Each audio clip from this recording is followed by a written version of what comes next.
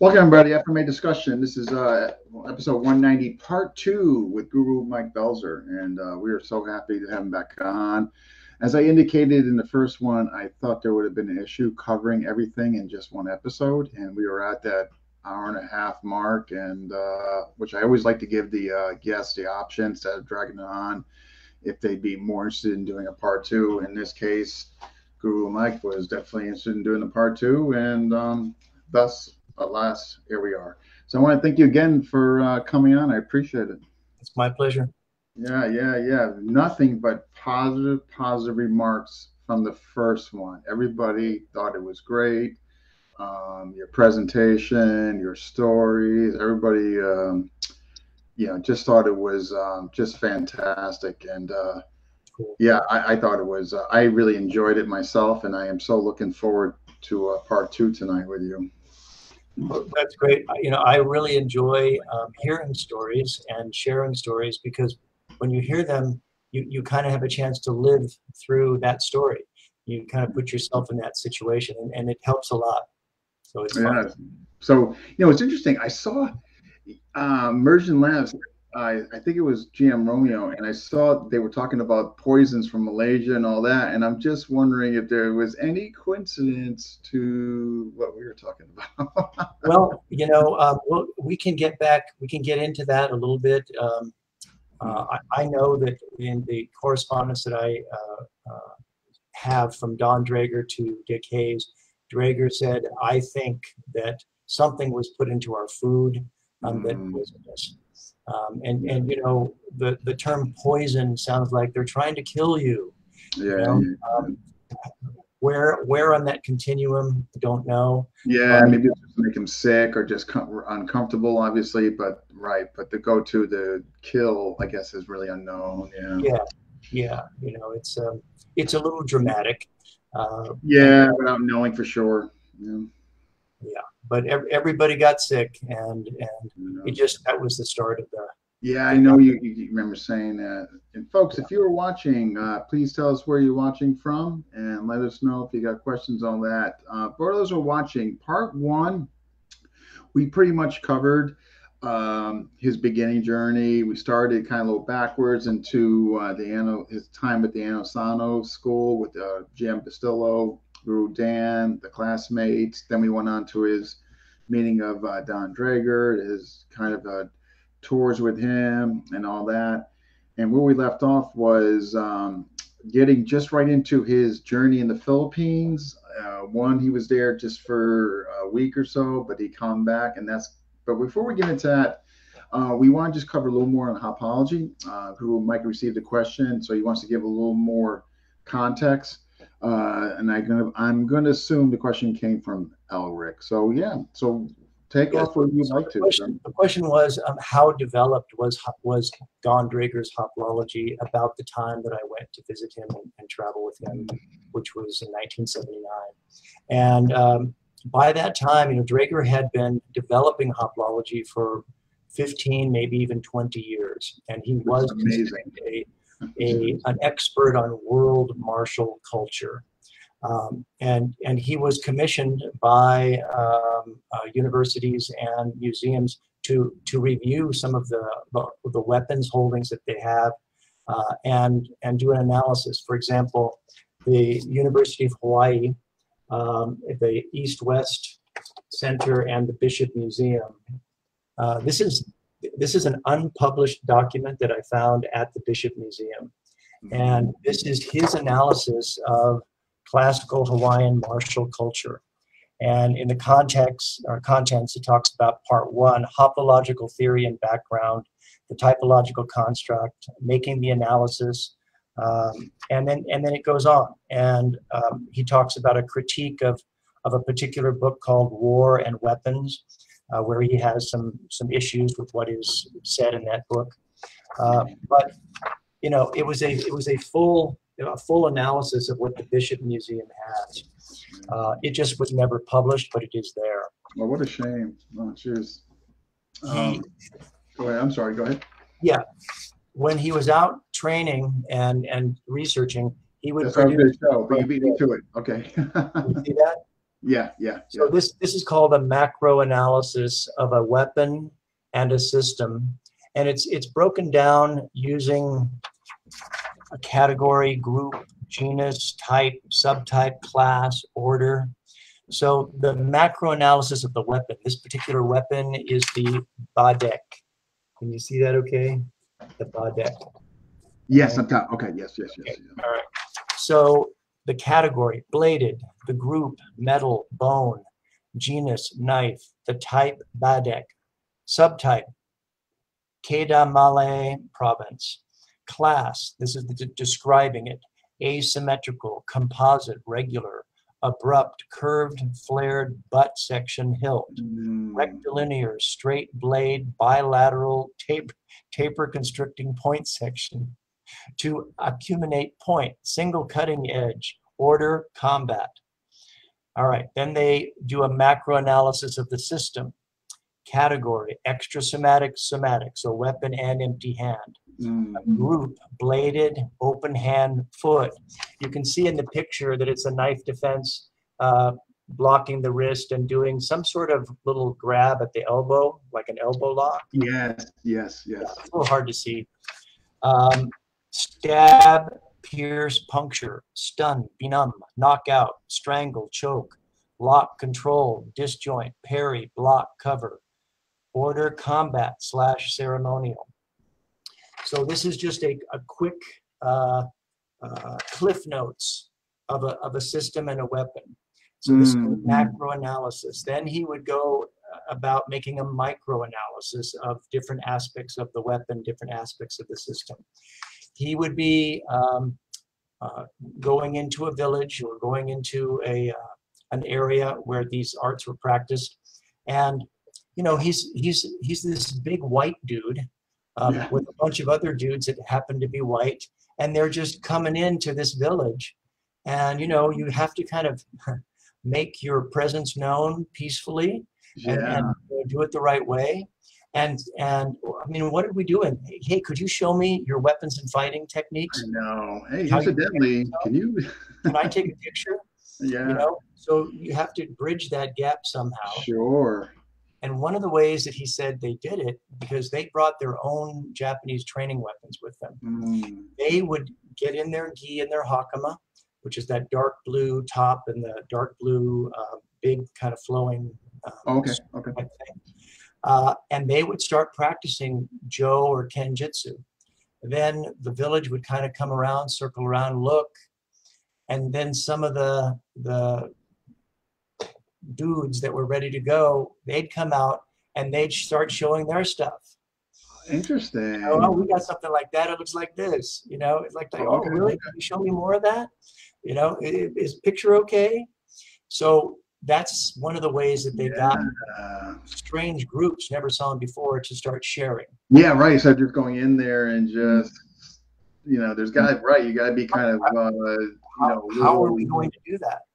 Yeah, no. Definitely, you got to be imaginative and just creative as far as. So all of that was happening. These types of reports were being made at that time. What was happening with Hayes and Draeger at that time, they were exchanging lots of letters between 1978 and 80, is Hayes was presenting some very interesting ideas that motivated Draeger to say, okay, you know what? I've always wanted to create a textbook of hoplology because my goal is to make hoplology its own academic discipline. Right. That's what he wanted. Anthropology, archaeology, hoplology. Okay, Okay. He didn't want it part of anthropology. Okay. Why? Because it contains so many things. It contains sociology. It contains anthropology. It contains archaeology. It contains metallurgy. You know, it contains chemicals. You know, so it's all encompassing. That was where he was going. They had created a plan for a 10-acre center on the Big Island of Hawaii. The acreage was already purchased. The bylaws were already created. They had a profit and nonprofit setup. And his plan was probably at age 60, he was going to make the transfer from Japan to Hawaii. create a training center, bring instructors from various locations to teach authentic arts, and then continue to do his research, train younger people to go on and do what he was doing. Wow. And you're so that's the idea there. It was quite well developed. In your opinion, do you think he achieved his goal? Well, he got close. And do I really think it's going to become its own academic discipline? Probably not. Really? And why so? Just because it's very difficult to create a new niche, and he talks a lot about this in the letters to Hayes. The anthropologists feel like, hey, that's part of what we do. The archaeologists, that's part of what we do. Look at all the weapons we have. The unique part that Draeger brought to it was it's a study of systems. It says, what's the big deal about the weapon? Cool. But it's how it's used, right? So it's a study of the warrior, the weapon, and the fighting system that creates hoplology. And one of the aspects of being a hoplologist is you need to be with what he called emic, or you need to have training in a weapons-based system. Okay.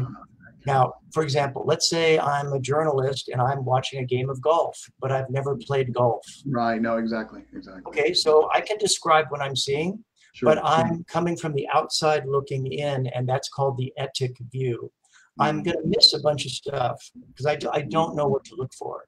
But if I'm emic, I can write about not only my art, but I know what to look for in these other systems, and I can write about it. But I have to write it in a way that the etic person, the outside person, on the outside looking in, right?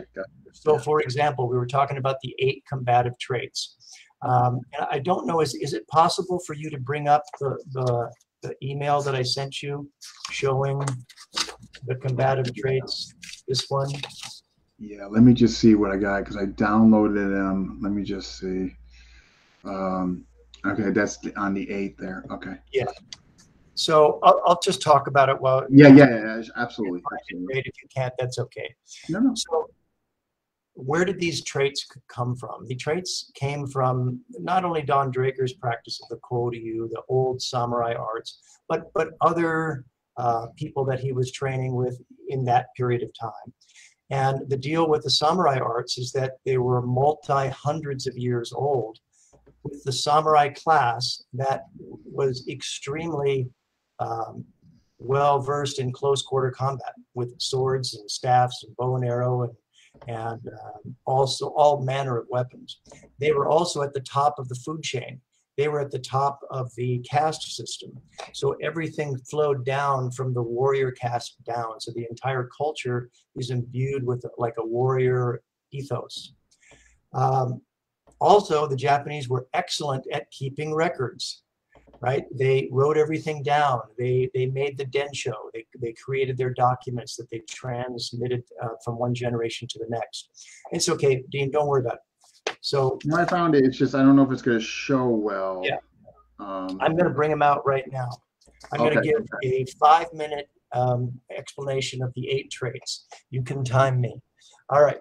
So the way it's broken down is we have to bring it out of the ethnocentric Japanese level of the names, right? Zanshin. Okay, well, if you know what Zanshin is, we can talk about it. But if you don't know what Zanshin is, I have to give it another name. So that's what they were in the process of doing right in this period of time of 1978 to 80. So there are 3 brain-bound traits and 5 body-bound traits. The 3 brain-bound is 1, volition. Now this is all under the context of you're in a life and death situation. You're in a fight for your life. You're fighting another warrior. Okay, so you have to decide what you're going to do. I'm going to go in. I'm going to go out. I'm going to go to the left. Go to the right. Whatever it is, you have to make a decision. You have to go. Right, that's volition. The Japanese term for that is sen. Okay, so the very first thing is if I'm going to make a move on you, I have to do it. That is sen. Okay.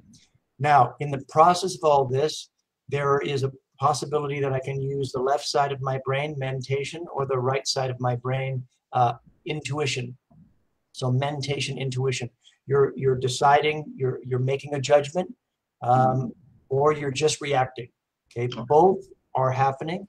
In Japanese, that was known as, and is known as kangai to kan. Kan is intuition. Okay, so you have volition or sen, you have mentation, you have intuition. All of this is allowed by what's called the flat mind or the steadfast mind, excuse me. That's the ability to deal with the fear reaction that you will have. If somebody is trying to kill you, you're going to have an adrenaline dump in your body, and you have to have figured out a way to handle that. Breathing, heavy training, personal experience, your genetic roll of the die, whatever. Each person handles it differently. Maybe some people can be calm, cool, and collected. You know, SEAL Team 6 going in to get bin Laden. You know, they're thinking we might not come back alive. Sure, sure. But at the end of it, they said, you know what? Basically, it wasn't any harder than any other operation we did. It really was just another day at the office. You know, so those guys might be calm, cool, and collected. People that don't have that level of training, you know, they're going to have to at least try to maintain some kind of juiced level, but without going into mindless fear and panic. So it has to be in what is called steadfast. Fudoshin is one term that they use. Heijoshin is another, which is kind of spreading out the energy over a period of time. All right, so those are the three brain bound. The body bound traits that were identified over hundreds of years is the use of the vocality, use of the voice. What do we know that with? The kiai in Japanese. Yeah, right. Okay. Right. Sometimes it's making a command decision or command presence known, but it's using the vocality.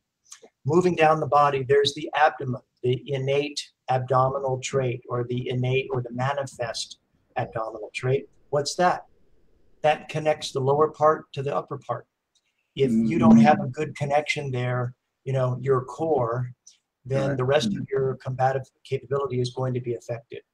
Okay. Moving down, there's something called, it's very interesting, it's called the omnipoise trait. What's that? The Japanese term is mu kamai.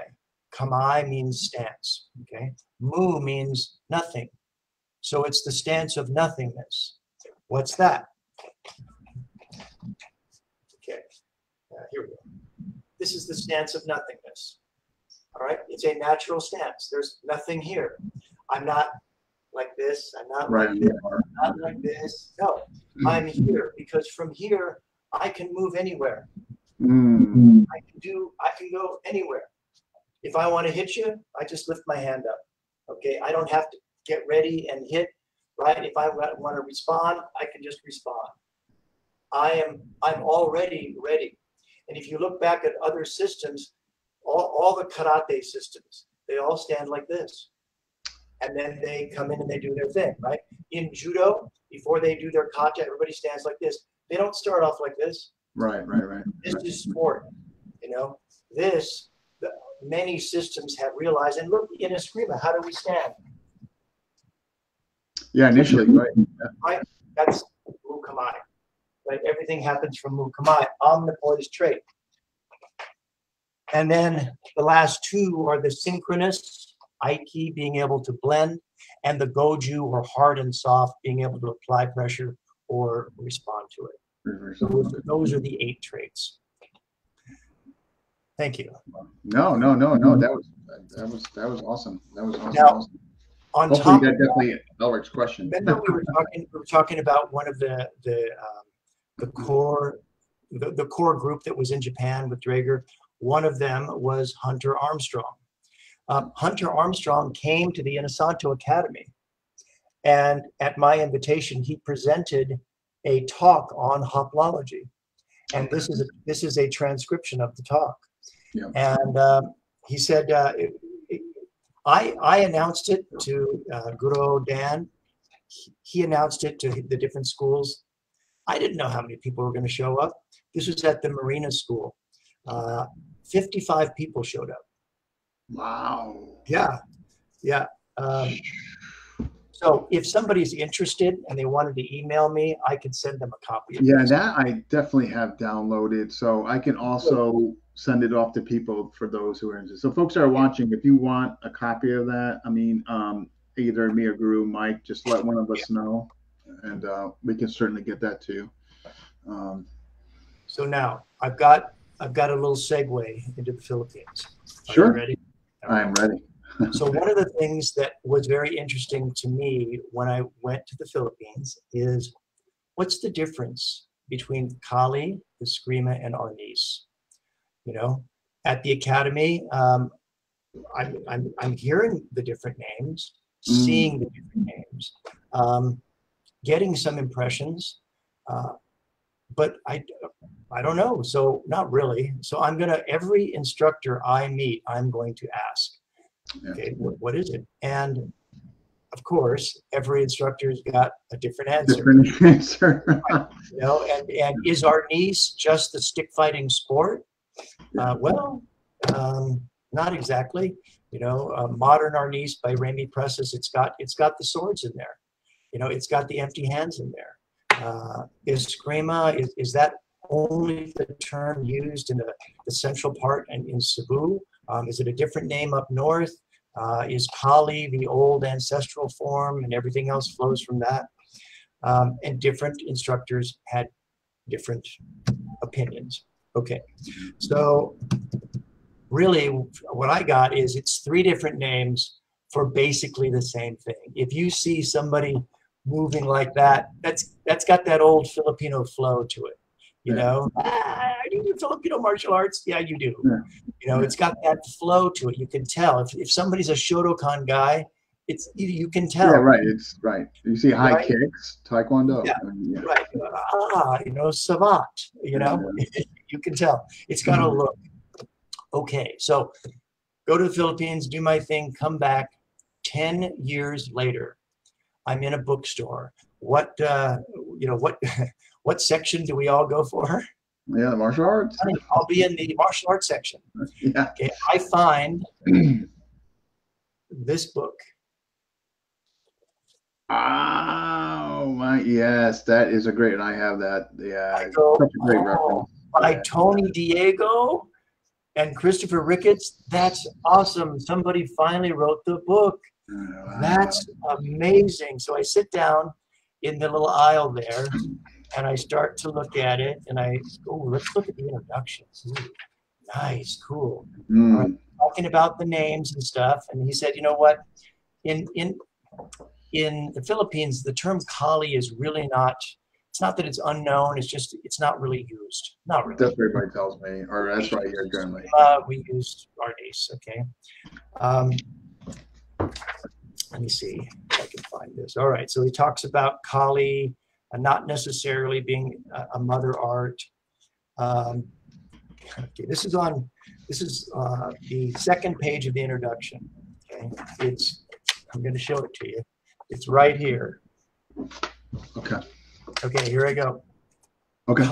Kali's Illustrissimo became the name of the fighting art of the late Grandmaster Antonio Illustrissimo, courtesy of an American anthropologist and hoplologist named Michael Belzer, who visited him in 1985 to 86. Right on. And that was one of the questions. How did you coin the name? Like, in other words, duly credited? I mean, obviously, so remember we were talking yesterday about when I was training there, his art was not systematized. Correct. It wasn't like, you know, here's a list, here are the 12 angles, here's this, you know, 4 counters, region, you know, here are the drills.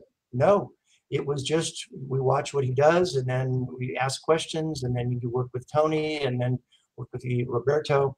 And really it's up to us to try to make a system out of it. Yeah. Okay. So as we're on our month-long trip, we're talking about coming to the States and doing seminars. And I said, you know, what is the name? And he said, it's just my art, you know, I mean, it's an Olisi. the stick is, it's an Olisi. So we could call it Olisi, Olissimo, Escrima. Olissimo. Okay. I said, what is your favorite weapon? He said, the Baron. I said, okay. So it's bigger than a knife. It's like a short sword. I would say that what's the term for sword? Kalis. I would say instead of Olisi Escrima, I would say it would be Kalis Illustrissimo, the sword of Illustrissimo. Okay, and that's it. Moving on. Wow, you heard it here, folks. Now it gets better. It gets better. Okay, so a few years ago, my training partner Thomas Rodriguez gives me a gift, and the gift is a DVD that he found online called Kali Illustrissimo. Yeah, so it's not Kalis anymore, it's Kali. Yeah. And later in the book, he also talks about, you know what, even though Kali is not really a term in the Philippines, that's what we use because that's what everybody knows. And where did everybody knows come from? Guro Dan and Nasanto. The U.S. is a marketing, sure. Because that's what he's teaching. When he's talking to us, he's talking about Kali and he's talking about this. That's where, and he's international. Yeah. So talk about 360. We had a show on, and one of the shows was basically, I think it was the 4-5. One of the topics that came up was a word, and definitely a Western term created here in the West. But you bear damn, as you just mentioned, it's definitely gonna be embraced. I mean, when you got Dan Asano, yeah. I mean, Leo Gahe changed from our niece to Ali. So I mean, yeah. What I understood from Tony was, he talks about in the book, is that one of Illustrissimo's students was Villabril. Because Villabril and Angel Caballas, they were all on the docks. Kind of like the Brat Pack, kind of on the docks, right? Yeah, right. Yeah. You know, a very early Dog Brothers, probably. Yeah, there you go. So, coming to the U.S., I don't know. Maybe I gotta make myself a little bit different, and maybe I can call it a different name. Sure. And maybe this can be the Kali is the, and Draker talks about Kali, the ancestral forms of Kali. He talks about that. Maybe I can make that the mother art, and other arts flow from that. There you go. Now, if you're teaching a brand new beginner, they know nothing about whatever art. Yep. The teacher, anything the teacher says is accepted as gospel. It is, right? If we tell you to stand like this, that's the correct stance, they're probably going to do it. Yeah, they have no compare and contrast to other systems.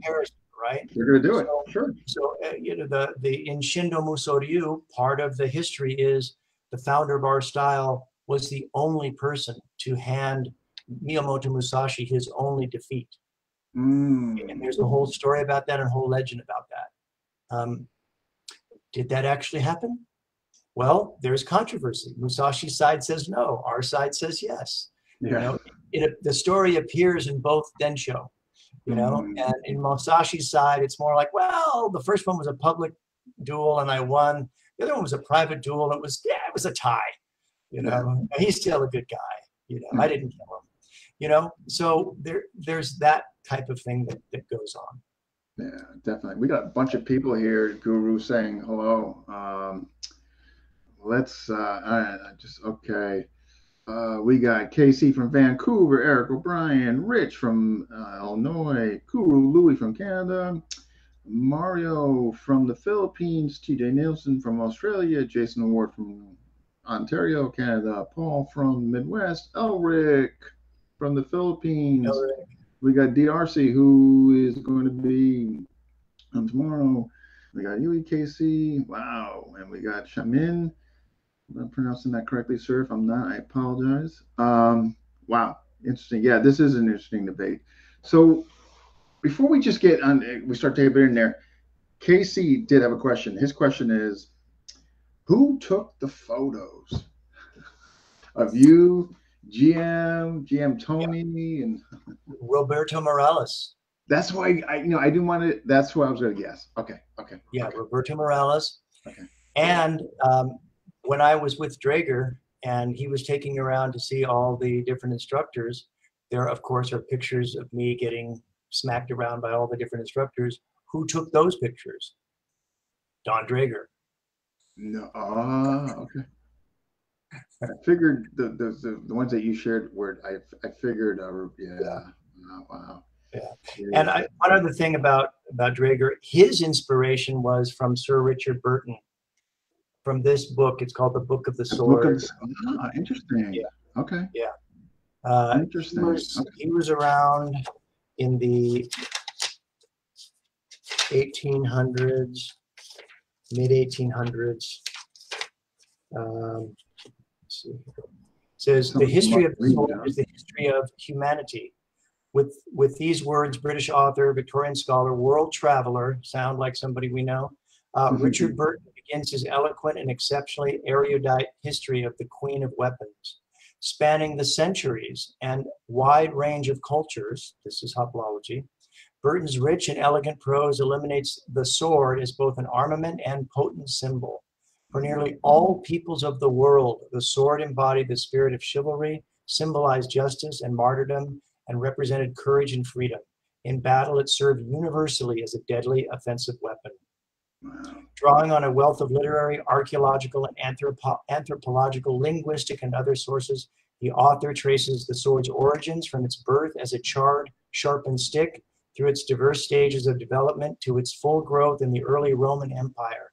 Recounting man's long association with this weapon, the author describes in brilliant detail, boom, enhanced with nearly 300 excellent line drawings and text, incredible wealth of data about the sword, its variations, saber, broadsword, cutlass, scimitar, rapier, foil, and a host of other arms, including dirks, daggers, throwing knives, flails, and much more. So this is what inspired Don Draeger, and Burton was the one that used the term haplology first. Oh, no kidding. Okay, way back. Okay. Yeah. Wow. Jeez, that's wow. Guru. Okay. Wow. Look at those pics. Wow. And that was late 1800s, right? Wow. Yeah. Jeez.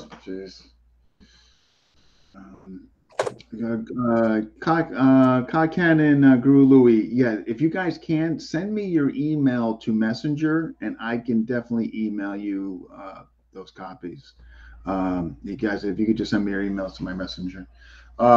So when we left off last time, and was that you did the week there, you left, and then we were getting to when you kind of came back. Right. I spent a month in Singapore. I was supposed to do a completely different thing. That didn't work out. So I decided to come back to the Philippines and see if I can hook back up with the Illustrissimo group. Right. And so you obviously do. Yeah, that's what I did. They insist. I was looking at my journal, and within a very short period of time, I mean, I got there, went right back to the YMCA, spent a day just kind of looking around, and then I went back out the next morning to Rizal Park, and there's Roberto, so there's Illustrissimo. Hey, Tatang. Oh, you're back. What are you doing back here? I thought you were going to be gone. And by the end of that session, Roberto had come back to me and said, I've spoken with Tatang about what you want to do. I know what you want to do. You want to travel around different islands. That's what you were going to do in the South Pacific, and meet all these different instructors and look at their styles and photograph them and all that. He said, Tatang says you're going to need a bodyguard and a trainer. And he said he will go with you. All you have to do is provide rice for his family while he's gone. And I will go with you too. I can be your advanced guy, and same thing, provide food for my family while I'm gone, and we can go. So, like, all right, it took us about Yeah, a I week. know, huh? You're not going to turn that down. You called ourselves the Three Musketeers, and again, I thought he was 72, but he was closer to 82. And Yeah, like, you were 85, am I correct? It was circa I was born 1985? 85, Yeah, 1985. yeah, Yeah. yeah. So And, we were good to go. And, I had my backpack and they got their stuff together. And the really great part was that Roberto really was the advanced guy. So I didn't have to figure out what boat do I take from this location to that location, okay. and where am I going to stay, Yeah. and how am I going to do this? I had him handle all of that. And one of the first things he said before we started is, "Give me half your money." And I was like, now I've only known him for a week, right? 2 at the max,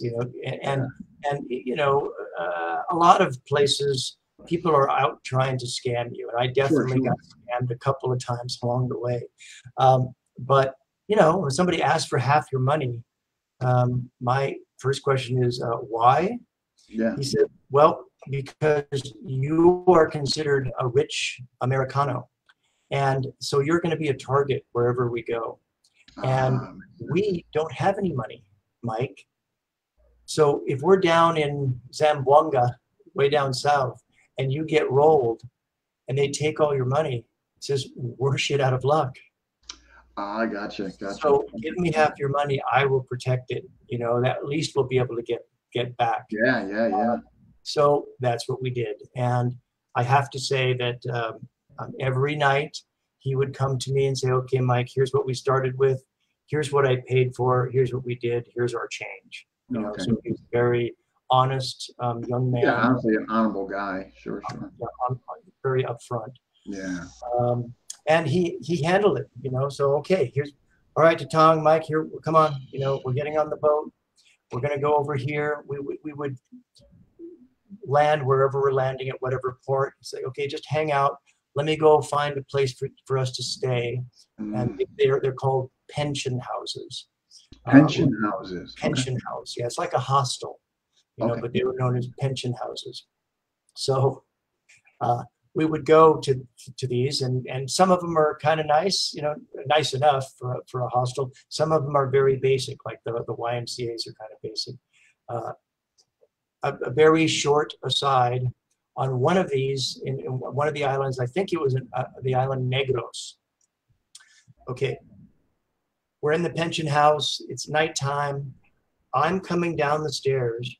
This kind of large American with long hair is coming up the stairs. He's got 2 Filipinas, one on either arm, and they're coming up the stairs. And so we come down, we pass each other on the stairs, and at the top of the stairs, he looks down. At the bottom of the stairs, I look up, he looks down, he goes, Mike? I look up, Tony?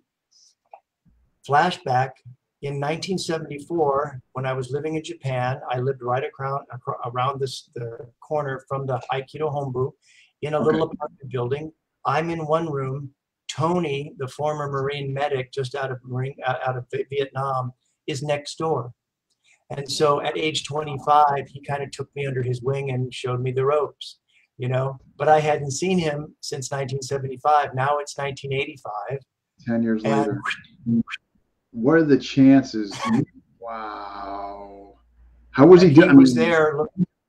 He was there looking to buy a bar because he thought you could make money. I wonder if he's still there. Catering the tourist crowd. Okay. So anyway, that was the regular routine, right? Roberto would take us from place to place, plant us, get us a place, and then what he would do is he'd say, okay, I'm going to go look around, talk to people, because otherwise I'd have to do it, right? And I'm going to find us teachers. Then he'd come back and say, okay, we've got a guy here, we've got a guy there. At night, we're invited to come over there. So that was just the general routine that we did. Jeez, the teachers, like, I mean, like, here's the thing. I'm just like, I'm just fine there. When you now during this time, of course, when you're visiting the different islands, right now we're in Negros, speaking on that. But you're at the time you're visiting, you're still training though with GM Illustrissimo. I mean, Right. am I correct in that? Yeah. Okay, okay. Did And you? Go ahead.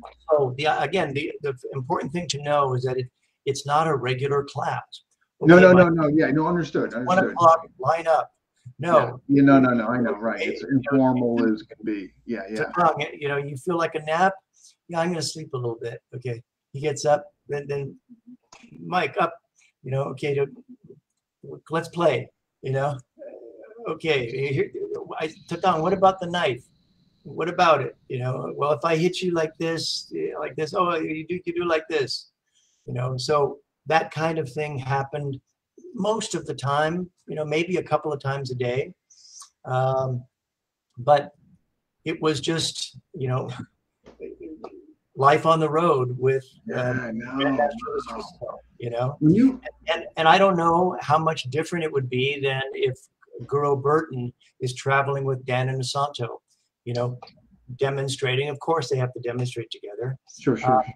But along the way, they're probably doing some Yeah, training. yeah. Like, I mean, he would mention to me about Paul de Thors, right? And then when they're before the seminars, they would do. Did you realize? Now, again, I know it's 1985. You're young and all that, but did you realize at that time, at that formal age, the greatness that was before you? I mean, or were you just so caught up? And again, I couldn't blame you if you were. I mean, you're in a foreign country. You're, just seeing. I mean, it must have been like. It was both the awesomeness of what I was experiencing. You can reflect back on it better. When you're there, you're in it. Hey, I know it's hard. If Roberto says this guy I'm taking you to is known throughout the Philippines, and he has a That's what I mean. Like to that register, like, wow, I'm like the best is probably with me right now. I believe you. And when I saw him meet different instructors, like when Kakoy Kanyete met him, there was definitely, of course, recognition and deference. Yeah, they weren't just like, oh, who's this guy? Yeah. Yeah. Wow. There was one interesting time where Roberto and I were kind of off to the side. This was after a big demonstration at the Doce Pares Center. It was a great demonstration that they gave us. And Kakoy Kanyete and Tatang were talking together. And then they started to, do some stuff. And they started to get a little animated. And I thought, I need to break the rhythm here. Because I don't know what's going on. It looked to me like they were. Well, I don't know if that would. What if it was this? I don't know. So I just got Tatang's attention. Tatang, hey, come here for a second. Excuse me. And so I separated them. Oh, because it seemed like you didn't know where it was going. I got you. Oh, you don't know. Yeah. Wow. I mean, so like, this is just incredible. And I totally get what you're saying. I mean, like you're at this young age. And I mean, like you're right. I mean, you're living in the moment. And then, of course, years down the road, you look back and you're like, wow, man, I was with a month with one of the most infamous screamadors on the planet Earth. Yeah, and it's the same. It's the same thing as being able to train at the Inosanto Academy with Guro Dan and Inosanto for, right. Yeah, that would be the sure. Yeah. You try to pay him for a private lesson. He's like, I can't. I know he gave you $100. Just go to class. Gosh. So now, is there because I know you're going on, and I got some questions here. Elric, gave some fantastic questions we're going to get to. When you like, what was he like? Because you got obviously a month to spend with him. We know he's revered as incredible talent and all that. But as a person, like, what was he like? I mean, just regular guy, just. Yeah. Now he didn't speak much English. He spoke a little, but not much. He seemed very friendly. He seemed very open, um, very helpful. He seemed like a kind man, you know, and fit right in with a lot of other martial arts people that I've met all over the world. You know, Mm. they're just into the same thing you are, happy that you're sincere, very appreciative that you want to learn what they have. You know, I mean, how many people are really seeking them out to learn what they have to teach? Especially in 1985. I mean, you were Yeah, you were way yeah. before the curve. So, you know, there's that. Um, Before Negros, I believe that we went to the island of Mindoro. Mindoro? Okay. Yeah. And, you know, if I'm not getting the islands mixed Oh up, yeah, yeah, yeah. No worries. I mean, this is you know, it's incredible. all in the notes. Yeah. One tribe that we visited was the Manyan Hanoo, Manyan Hanoo. That's And news to so me. that's just the name of their tribe. I told Roberto, I would like to visit a tribe Sure. and see what they have, you know. So he said, okay, we can go up to a tribal village that's in these mountains. So we made the hike. You know, we hiked up, and I think I sent you some of those pictures. It shows the tribesmen using the bolo, Yeah, and yeah. using the bow and arrow. So you know, it's classic that you've seen on all the TV shows. Here comes the outsiders, you know, and here comes the white guy, and the little kids are all dancing around. You know, they're so happy. They're coming up and touching you. Oh, You know, you're having a good time with them. here Um, comes the white guy. yeah, here comes the white guy. We are introduced to one of the elders, and through Tatang, really, because he knows different dialects, he was able to explain that this is a researcher from America, Okay. and he's interested in tribal ways, and your weapons and how you use them. So, you know, would you be willing to share some of that? Wow, because And Elric just asked. I'm sorry, Guru. Elric just asked, what martial arts skills did you see? Any Duma grappling? It wasn't called Dumog, but yeah, definitely we saw grappling, but it just Wow. wasn't. They didn't call it that. They just called it down on the ground. What did it resemble? Like the closest thing that you could relate it to? What did it resemble? It was very jujitsu like, you know, arm bars, locks, Is that chokes down on the ground, arm bindings. You know, almost always stomach down. fascinating? Yeah, Do they start there, or would there be a takedown? take them down and then bind them up from the top. A lot of times kneeling on the neck, Okay, okay, stop okay. them from moving. Gee. But they call it take. And I'm sorry again. What did they call it? I'm sorry. Dumo. No, no, no. They called it though. Taken to the ground. I'm sorry. Oh, just on the ground. On the ground. Yeah. I'm trying to. Yeah, Manyan. Yep, I'm right. Mindoro Island, Manyan, Hanao. Yeah, that's it. Wow, you might So put up a can of one of the worms. things that's happening there. So you know, we're talking, and he's like, we don't really. Our tribe was pushed out. We were a coastline tribe. As civilization came, we were pushed farther and farther into the mountain. Okay, so you know, we have just retreated into the mountain. We live a tribal lifestyle now. I said, okay, well, if somebody was going to come in and like basically come into your area, what would you do? Would you fight? And he said, no, we would just move deeper. They just keep moving, huh? And I said, well, okay, because I'm trying to get him to show me stuff, you know, Yeah, show yeah, me techniques. What would you do if somebody attacked you or your family? I said, what if somebody was coming to attack your family? He said, I'd wait in a tree and use my blowgun. no. Oh, I'm wow. going to make a note. Did they show it to you? Did they show you an actual blowgun? That tribe didn't, but I did see a blowgun. But you did see an actual one. Yeah. Wow. How fascinating that. I mean, that I can't believe you got to experience Yeah. Holy And then, moly. you know, he showed me the little bow and arrow because he said we have to get kind of close, and then that's how we do it. And I tell this story just because it's kind of funny. In the afternoon, they basically said, "Do you want to stay for dinner?"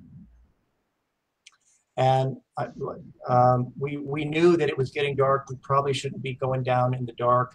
We're going to be sleeping here. Okay. So yes, we'd like to stay for dinner. So the elder gives me a chicken, a live chicken. Okay, there's your There you dinner. go. You know, so I've got the chicken, and Roberto says, "Mike, you're the one with the knife." Because, of Oh, course, in my backpack, I have my Rambo knife. Everybody's got to have your Rambo knife, right? man. So, 1985, Rambo comes out. You got that's right. one. So now I'm okay. I guess I have to be the one that kills the chicken. Wow. I've never killed anything before in my life. Well, I guess I got to do it. So how am I going to do it? So um, I'm I'm I don't think I'm not sitting in a chair. I'm probably kneeling like this. I've got the chicken in between my legs. I've got him around the beak. I've got the knife, Rambo knife. I'm going to like this. Okay, I do that. Okay, well, sorry. The knife just kind of slid off the neck. It cut the neck, but it's very grisly. Now the thing Okay. is Okay. cut. It escapes. It's running around. Oh So my God. all the tribes people are looking. Tatang's there. Morales is there. I'm with my Rambo knife trying to Oh find. no, this had to be a scene. Now, to tell you the truth, I don't remember who got the chicken. So hey, the cliche, literally running around with like your chick with your head gone. Correct. So probably it was Tatang that got the chicken. He grabbed it, breaks the neck, right? He says, okay, we have to boil water. We boil the water. He says, this is what you do. You put it in the boiling water. He says, that makes the feathers easy to pluck. Take it out. He says, may I have your knife? Yeah. Okay. Let me show you how it's done. Correct. Yeah. So that was always, you know, I would have botched. I gotta be. awesome move by Mikey Mike. I would have botched that up too. So, man, that is so. So this okay. So this is the island. This is Mindoro. Yeah. And so my notes on the inside of my journal here. Okay. It says for Mindoro, there's the Manyan Hananu. And then there's also the Manyan Gobatan. Going back to the first tribe, one of the things they wanted to know is, do we have any games? And I said, yeah, we've got games. What kind of games do you do? And they showed me the game of leg wrestling. And I may have sent you that picture too. They basically are like this, knee to knee, and they're trying to force the knee down like arm wrestling. Oh, gotcha. Okay. Like that. So we did that, and then I gave them arm wrestling. So I showed them how to do that. So that was your counterpart to their. Okay. Right. Okay. And they loved it. It was all fun. Everybody had a great time. That's interesting. Of all things they could have asked you, they asked you what game. Yeah. So the other tribe that we saw on Mindoro, the Manyan Gobatan, no name of a system, but they used the spear, bow and arrow, and the bolo. And he said the bolo, it was with them all the time. So they had the bolo on them all the time. In addition, spear and bow and arrow. How fascinating! Now, when you mentioned this, like where, and just as far as geographically speaking, is this spot? So we'd have to look at the map. Hang on a second here. Sure. Steve, they're still talking about the white guy in the chicken. Guro Mike. Steve Grody said they're still talking about the white guy in the chicken. So this is Mindoro. Can you see that? I can. Yeah. Okay. Yeah, that's Mindoro. So, Unbelievable. yeah, and then one of the things that Draeger would be interested in for his haplological study, of course, he wants to examine the weapons, measure the weapons, photograph the weapons, then ask, okay, how are they used? Do you have a system? What's the name of the system? You know, what is there a teacher? Is there a level of instruction? How is this? How are the techniques transmitted? Is there any religious aspect to the weapon? Can anybody touch it? Are women allowed to touch it? You know, is it only authorized people can do certain things? Is there any type of poison that's applied to the weapon? You know, so poison arrow, poison dart, that kind of deal. So these are all notes that he's making. He has forms that he's filling out to kind of guide him. And very important to find out about the teacher-student relationship. How are these things transmitted from one generation to the next? Because they have to be transmitted, otherwise you're going to lose them. Yeah, they get lost. Sure. Okay. And most of these tribal groups, the kids coming up are learning their weapons, of course, through hunting. Through hunting. Somebody just hunting tools. They might be using a sling, you know.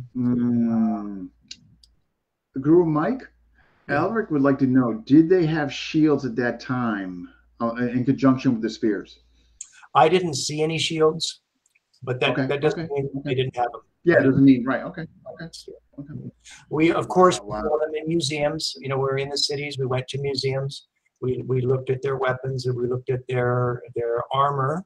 Some of it's leather armor. We looked at the different types of shields, and some of the museums were awesome. I can only imagine, man. I can only imagine. Yeah. Wow. It's amazing what you're. So Mindoro, Negros. Yeah. Also, you know, again, if I didn't see the notes, you know, I wouldn't remember. But after Mindoro, we went to Panay Island.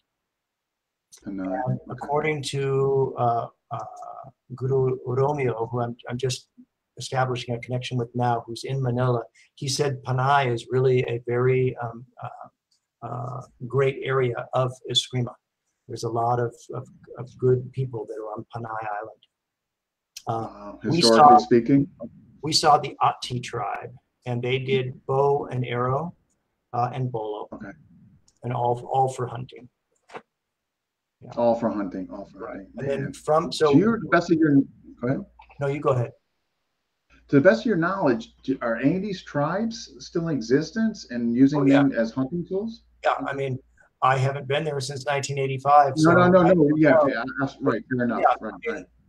They were there, and you know, they're just small groups, and you know, unless something drastic has happened, and maybe it did. Yeah, they might not be there. But so starting on the Big Island, Luzon, Manila, we went to Mindoro. We saw a couple of mountain tribes. Illustrisimo did great on the hike up and the hike back, no problem at all. Went to Panay Island, and then we went to Negros. That was in Negros. And on Negros, we saw a gentleman named Hortensio Navales, and he did Pequita. Now, I had never heard of it before. Negros, PTK. And he said it's used mainly in tournaments, but he had armor, and he put the. I don't mean traditional armor. Fencing mask, and I got you. Yeah, and that's when I put on armor for the first time. I did a little sparring thing for the first time, and I have to say, I'm not that impressed. I'm not that impressed with that kind of armor. I'm not that impressed with that kind of sparring. That type of thing to me is just advanced tag. You've got a helmet, you've got armor. It's just two guys doing this. No, I would hate. Would you like to score that? I guess and again, you know what? And this we've had discussions on this in different episodes, and it's kind of a hot topic. And the thing is, here's my conclusion.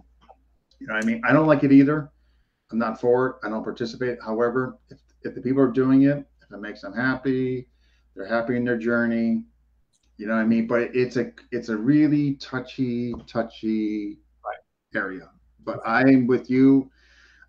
It's not my cup of tea, but I don't critique or criticize those who do it. Yeah, no, it's like, hey, I tried it. To me, right. to me, after you've done it a couple times, I think it's a lot like what Guro Dan used to say about sparring in general. He said, it's a doorway. Don't hang out in it. Yeah. Walk through it. Like you said, though, like, how would you score that? I'm just thinking you're on the sidelines. Like, yeah. You know, the gentleman that I think developed a very good sparring method that I like, his name's Hawk Hockheim. And he is a guy, yeah, he's been around for decades. He's a very, not only very skilled, but very experienced, because he was a military police officer in the Army. He got out, he became a civilian police officer in Texas. Of course, while he was in the Army, he was in the Philippines and I'm pretty sure Vietnam too. And he was training in the Philippines with Remy Presas and Ernesto Presas, mainly Ernesto. Okay. And he feels that each group of people know different things that the other groups can learn from. Sure. The military people know things that the rest of us can learn from. The martial artists know things that the rest can learn from. The police know things the rest can learn from. And what he calls the aware citizen knows things that the rest can learn from. His mission is to connect all four. Gotcha. Okay. Right? And he's a very interesting. big influence in my experience. No, we're having on next month. Oh, and we got a question from Steve. And again, I thank you so much, Steve, for bringing Guro Mike to my attention. This is just incredible. At some point, could you say what principles and tactics, combative training methods, you found most useful and that you hold on to present day? Sure.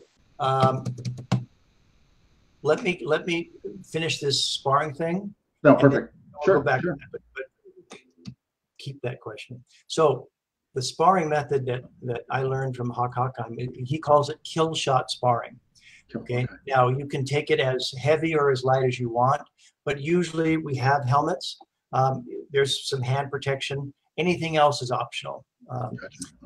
So we can go with a regular rattan stick, or if you want to go with a padded stick, that's fine too. Okay, so we spar, bang, you get hit. Okay, you can't use that limb anymore. All right, okay, good. Well, boom, you get it on the leg. Now you drop down to one knee. Bam, you get it on the hip, not on the head. A good one, it's over. Okay. Kill shot.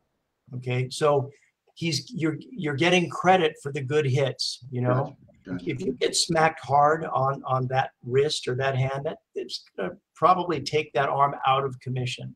Okay, well, you can't do anymore. You know, with the helmet on, we can do this all day. I know. No respect at all for it. I know. Gosh, if a fly comes into my eye, I'm like this. No, I know. Think about that. Like a mosquito. I know. Think about that. Right. You know? Yeah. So anyway, I believe that method of sparring, it fits in better with my personal experiences. I agree with you. We do it in AMOC. Tom Sotis, like you get, like if we're dueling, one shot, you got to switch hands. Man, you get in the leg, man. You're down that knee, like you said, you're down that knee. You know what I mean? Yeah. And I think there's a value to it. It's consequence. You're understanding the consequence. Yeah. Yeah. I know, each to their own. What we're gonna do, huh? that last question one more time. Sure. Oh, absolutely. So this is from Steve. So at some point, could you say what? So from thus far from the islands that I guess that you absolutely visited or what you were exposed to. At some point, could you say what principles and tactics, combative training methods, in parentheses, you found most useful and that you hold on to present day? Okay. So uh, we have to put ourselves into context. One of the things Guro Dan Inosanto told us once in one of the classes that he was teaching was, let's face it, unless you are a police officer or a military person where you're out there putting your life on the line every day, we are recreational martial artists. Like, I'm not a recreational martial artist. I'm a real martial artist. No, you're about to go to war. And then he goes, it's okay. What we're doing is we're recreating the techniques and training methods that our warrior ancestors have handed down to us. And that's what we're recreating. That's what makes us recreational. Okay. So like, oh, of course you're right. Of course, I'm not a police officer, right? So what's my goal? My goal is to remain safe and to avoid problems. Yeah. Okay? My goal is not I have to go to the problem. That's the police. That's the fire department, or that's the military. My goal is I see a problem down there. I'm going that way, right? So being aware is probably the biggest one. Avoiding problems, not being sucked into it. What's our problem as males? We get sucked in with testosterone poisoning. Are you looking at me? What's your problem? You got something to say?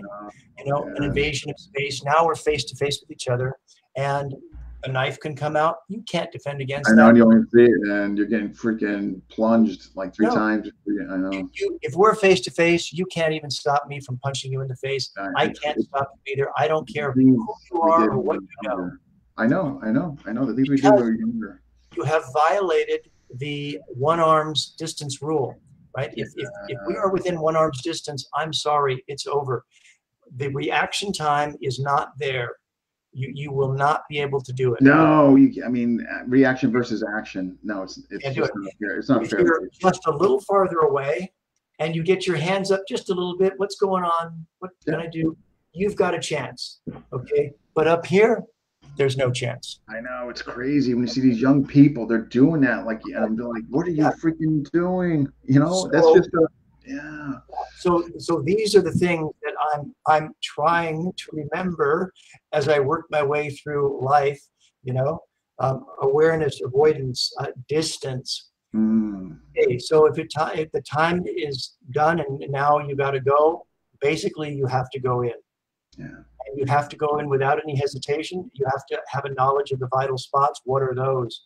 Eyes, under the nose, throat, the groin. That's about it. Those types of attacks will give consistent, repeatable responses. Take a look at the UFC. Those guys are the toughest guys around. Boom, thumb in the eye. I know, that's it. I know. Even wearing a cup kicked in the groin. Hang on a second. Time out. Right? Time out. Yeah. So that's what that's my answer for that. No, it's a good one. Good one. No, thank you. And we're gonna I don't know, Mike. We might be you for a part 3. All right, so we made it from Manila on Luzon to Mindoro, to Panay. Negros, I'm being given this demonstration of Pakiti Tirsha, which I've never seen before. A lot of stick and knife, a lot of knife. He's giving me a chance to try some of the sparring gear. Then we go to Cebu. And Cebu, of course, is known as the hotbed of Eskrima.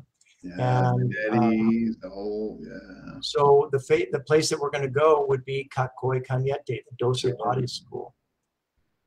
So Doce Pares, 12 pairs of hands. I'm not sure exactly the timing, but back in the 30s, these different groups that were always fighting each other decided, hey, what if we get together and we kind of combine our techniques? And that's what it was. It was 12 styles, Doce Pares, 12 pairs of hands. And they created this training method. And the Cañete people kind of rose to the top. And so they had their own training center there. Mm. We happened to arrive on a Sunday early. And so Roberto said, hey, Sundays is judo day. Judo day? Oh Yeah. no, that's right up your alley.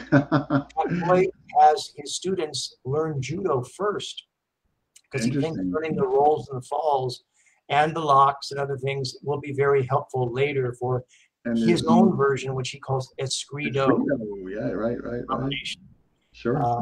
So that's what I did. You know, I'm from America. I know I was gonna say it's right up your alley. I'm sure. Come on in. So that's what we did. And you know, judo's great because it's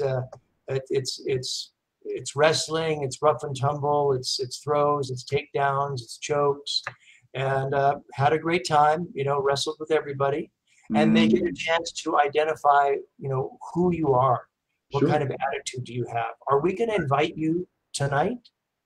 So we, you know, passed that test You and passed. got invited to come back for a demonstration.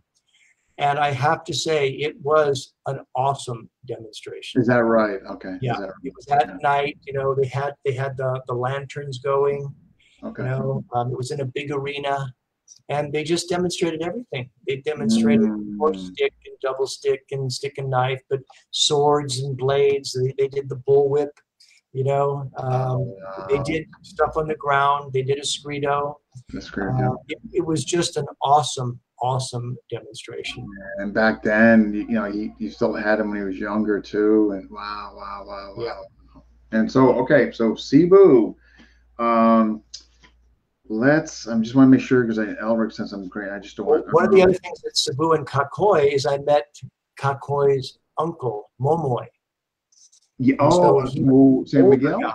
Yeah. What's that? San Miguel. Hillside. Yeah. Yeah. Okay. So you know, he kind of learned and knew the older styles. So Right. and I saw him and Illustrissimo talking together, and they were making Oh, nice. motions together about stuff. Yeah. And then also met Dione Cagnetti, who also just recently passed. Who just passed? Yeah. Yeah. And speaking of passing, I think it was Elric that said, "Hey, you know, I really enjoyed your part one.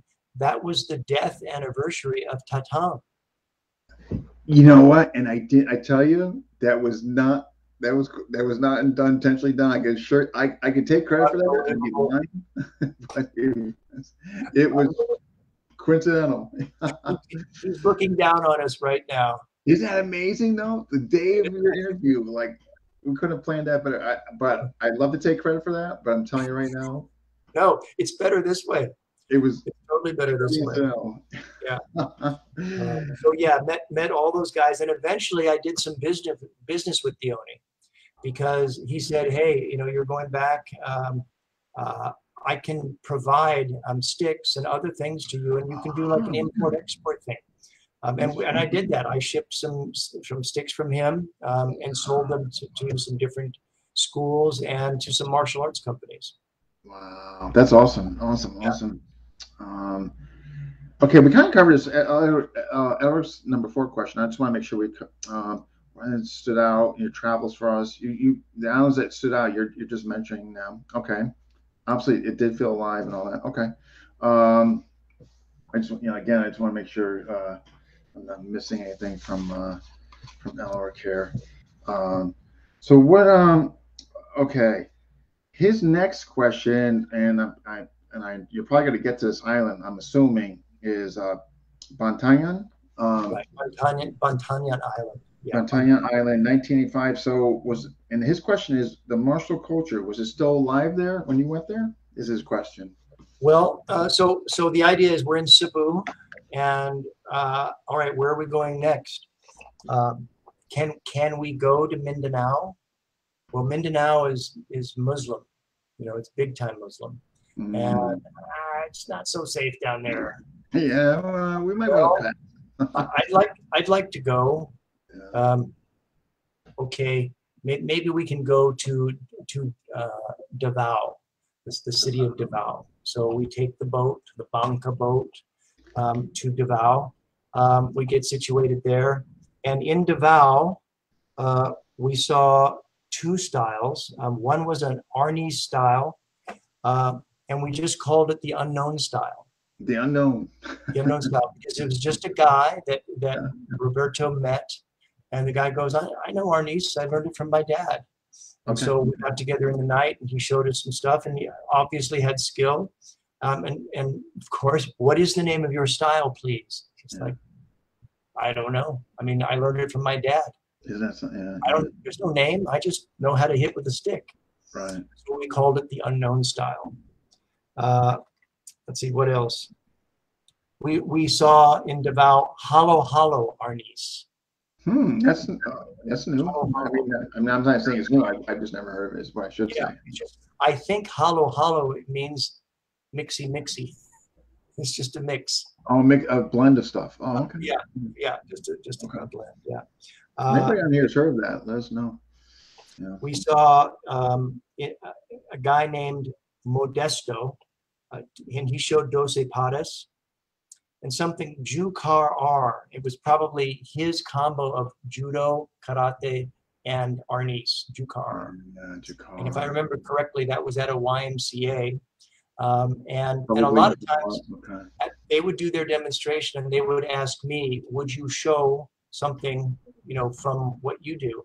And almost always I would show them some small circle jujitsu drills, one to the next and to the next. And I would call for a volunteer. So they would come out and I would make them do the dance of pain. From Wally J stuff? Yeah. Oh man, I can just see it now. Hey, I'm sorry, Guru. We do, okay. Hollow would mean mix that. Okay. Just backing up just a bit. Elric's question is, was it called the Screamer or Knees for the unknown style, or he just called it unknown? The unknown style called it Arnis. Oh, Arnis. Okay. Yeah. And I got a couple more questions that we'll have to back up to, but go ahead. I don't want to stop from here.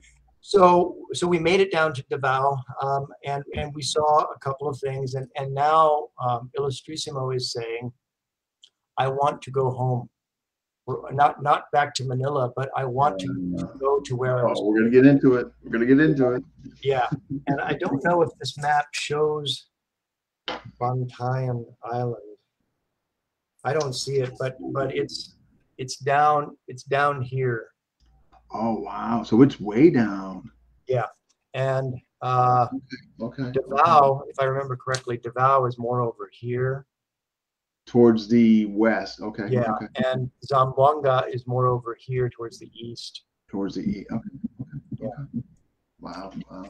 So anyway, we make a plan, and we're going to go to Bantayan Island, and again, it's by boat, and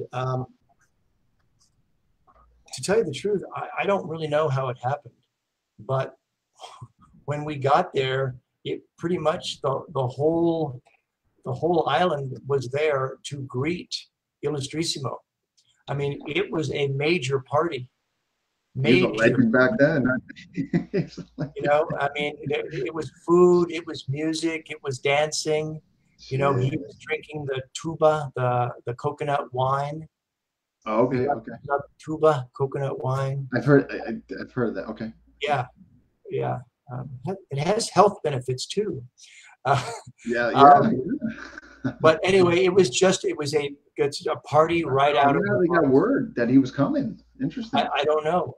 That's what I mean. Yeah, interesting. Maybe Roberto was able to make a phone call. Maybe, yeah. I don't know, but it wasn't. From what I remember, it wasn't like we landed and nobody knows we're here. It was pretty much, Tatang, he's back. Come on. Yeah, they knew. We're ready for you over here. I don't know if you've got the pictures. And by the way, any of the pictures that I have sent you, I'm totally fine with you sharing. Oh, because I was going to ask you. I just didn't want to go and just start. I posted some on just to kind of give some excitement as far as you coming on. But yeah, I have all of them. And if whoever folks that are watching, you know what I could do? I could post them all in the FMA discussion. I could do that. I'll do that. Yeah, just so everybody can see them. But thank you very much for offering. I just didn't want to go ahead and just do that. But. I mean, if you don't share stuff like that, I mean, same thing. Who's interested? Yeah. Hey, Mike, can you show me Bantayan Island? No one. No. When you're talking, I'll pull up a few while you're going. Yeah. Sure. So some of those pictures show, we cut open a huge fish that we smoked and ate later on. Mm, Shows different aspects of the thatched huts that people were living in. yeah. Yeah. Here's one. So that was at one of the pension houses during the day, waiting for Roberto to come back, or maybe he just came back because he took the picture. And it's just there's a training session. Yeah, yeah. Wow. Jeez, man.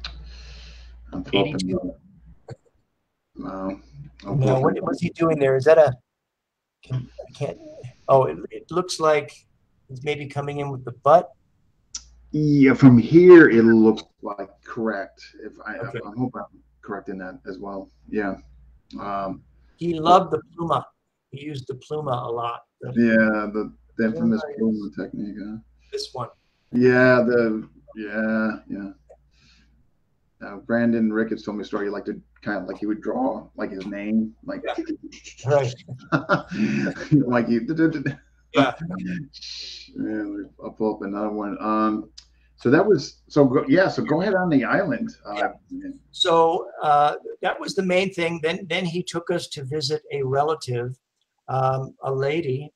I don't know really if she was a sister of his or some other Mm, close relative, but obviously somebody that knew him and knew him well. And she knew Eskrima. And so she showed us some of the things that she was doing. Yeah. wow. This is in Rizal Park right here. And he was showing Yeah. me how to get out and then come in and how Yeah. to use abanico and the checking hand. My question was, and I would do this with a lot of different instructors, I would give them 5 or 6 basic attacks. What would you do with this? What would you do with Oh, this? okay. Just to see. And I said, if somebody was coming at you with a baseball bat, what would you do? And so that was this two-handed thing. Gotcha. Okay. Ah, I see. Right. He went to the outside. I got you. Okay. Okay. Yeah. Definitely. Wow. And I'll show these folks who are watching now. I'm going to post all these later tonight, and you guys will be able to see them all. Yeah. I remember that we got taken to a cave where there were lots of bats in the cave. Okay. So you walk in there and now it's squish, squish, squish. What are we walking on? Oh, that's bat guano. Oh, excellent. I think I would have been out of there. Yeah.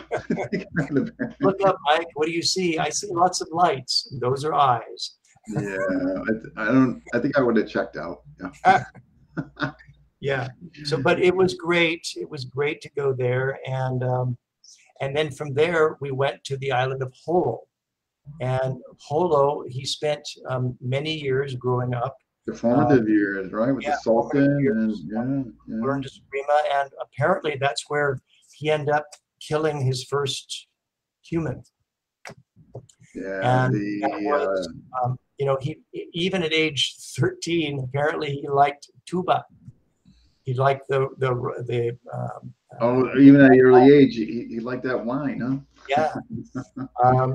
And so he went to a liquor store to buy something. And apparently there was a Muslim dude that took offense to that and drew a Chris. And just like the other tribes people that we visited, they they actually use their bolo that they carry. Yeah. It's just not for ornament. Not carrying their Rambo knife in their pack. They actually use it. So he took his out, and apparently he was able to prakshon or beat him to the punch. And that's what the story goes. Yeah. This is a heavy weapon. Yeah, the bone is thick. The spine on those. Yeah. Apparently, I don't know if it was like this or it was like that, but the word is he took the guy's head off. You know what Burton told me? And again, don't quote me on this. I'm just sharing. So folks that are listening, don't quote me on this. I'm just telling you what Tatang told Burton and what Burton told me. Is he mentioned this is kind of significant. He said because the Moro was angry, he pulled back. And because he pulled back, Il Sismo went to Cadena Real and took the head off. But what he mentioned was, and he was I would seem to be very honest and forthright to Burton. Yeah. Had he not done that, and if he just drew and went, Right. Illustrator said that might have been tough. Right. So and correct. And I'm again, quoting you on this, Steve Brody. I'm quoting you on you go back to getting adrenalized. Okay, what happens when you get adrenalized? Ah! Okay, that's what happens, right? And Illustrissimo was able, even at that age, genetic roll of the die, was able to maintain enough steadfast mind, so it was just boom.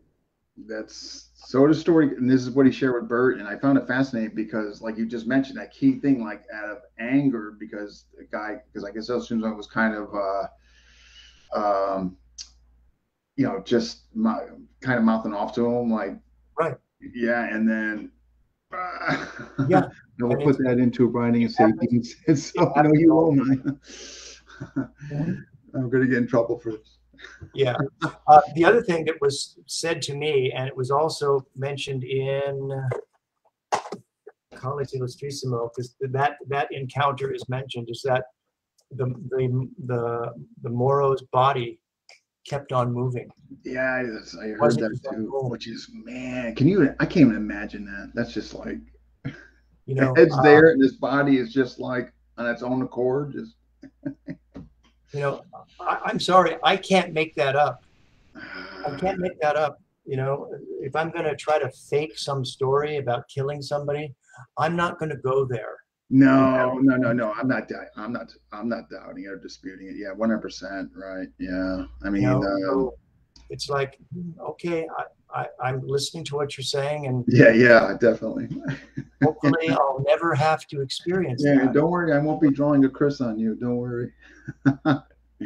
Man. So we did go to Holo, and we saw, what did we see down there? We saw some Tausug, empty hand art that was known as, they called it Siebring. Yeah, wow, that's okay. Siebring. Have anybody else heard of that? Never heard of it before. Yeah, no, same here. Yeah, but it was mainly empty hands, so very Silat-like. But definitely, because I mean, it makes sense, Mindanao, right? Right. Yeah. Mm-hmm. Okay. Yeah. That was the impression I got, that it was kind of Silat related. I'd never heard of Siebring or Siebring. Mm. Yeah. Wow, and then so now we're down there, and like we can't really go any farther.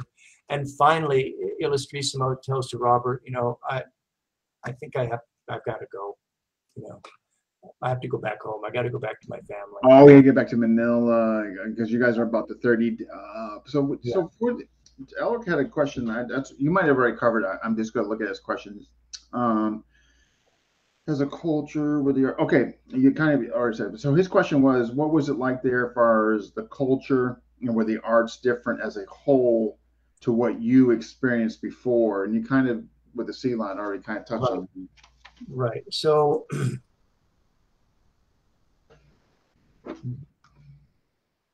I guess that the main thing, and Don Draeger talked about this, is if you want to learn as much as you can about a fighting art, it really helps to go to the country of origin. Where was it born? Experience their culture, because it's more integrated into their culture.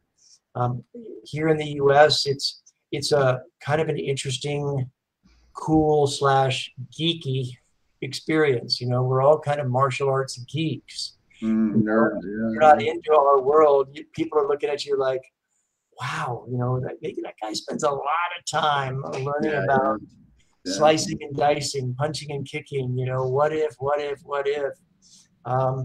and so you got to really be into that world, which is true for anything. If you're into dungeons, right? You got to be immersed in it. You're a geek, But in the country, this is part of our history, and this is part of what we do. It'd be like in Hawaii. Of course, we're doing hula. Of course. Right.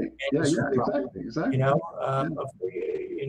if you're lucky and you're good in men's hula, you might get picked out to be invited to try out for the Hawaiian Rua, right? The Hawaiian fighting style. But you have to be tested in the hula first, because they want good body movement out of the hula. Yeah, exactly. So it's more integrated, it's more organic. It's not that it's no big deal, but it's part of the culture. Having said that, there aren't, the younger generation aren't really into it very much. We want to get out of the villages. We want to go to the city. We want to get the phones. We want to do the disco. We want to make money. We want to go to the US. And I have to say that when I returned to the US and started training again at the Inosanto Academy, I realized it's right here in my backyard anyway. Yes, I'm glad I went. Yes, it was an awesome experience. But a lot of things we are looking for are already in our backyard. Sometimes we just didn't look, or I got you. Right. Okay. No, definitely. What I want to back up a bit. I know you already spoke on this, but sometimes I'm saying, Albert had another question, and Albert's question, and going back to GM and Mamoy's, talking together. Any memories of footwork of the different movements they showed up when those two moved together? Did they in fact even move together, or was it more conversation? No, they were not training together. They were just talking. They were just talking about different hand motions. You saw their body move, And to me, it just had a little bit of that in it. Yeah. But just the fact that they were talking, I'm sure it was fascinating. And so I just thought, let's see if we can separate those two old guys. Yeah. Jeez. Oh my God. Just what amazing. So he's got to get back. Unfortunately, you fly back, it sounds like. Okay. So to tell you the truth, I would really have to read this again in more detail to find out. No worries. This has been, no worries. Here's what I think happened. What I think happened, I know Roberto and I went back together. We sent Illustración back alone on a faster boat. I got you. Okay. So like an express boat that went from Holo all the way up to Manila. Okay. And we worked our way back, boats and buses and jeepneys. We worked our way back. I see. Okay. We didn't take as much time going. And our mission at that point was to get back home. Was to get back home. You just did. Yeah, it wasn't like, okay, we're going to go see more stuff. No, it was. No, you were just trying to. Okay, we're out of money and we're out of food. Let's go back.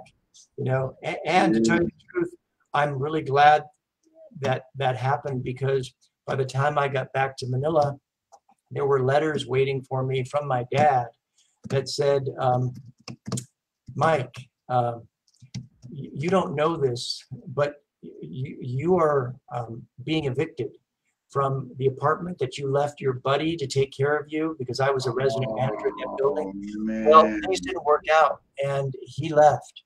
And so you're losing your place. So by the way, you're also essentially bankrupt. You just don't know it because I'm your banker. Thank you, Dad. I suggest that you return home as quickly as possible.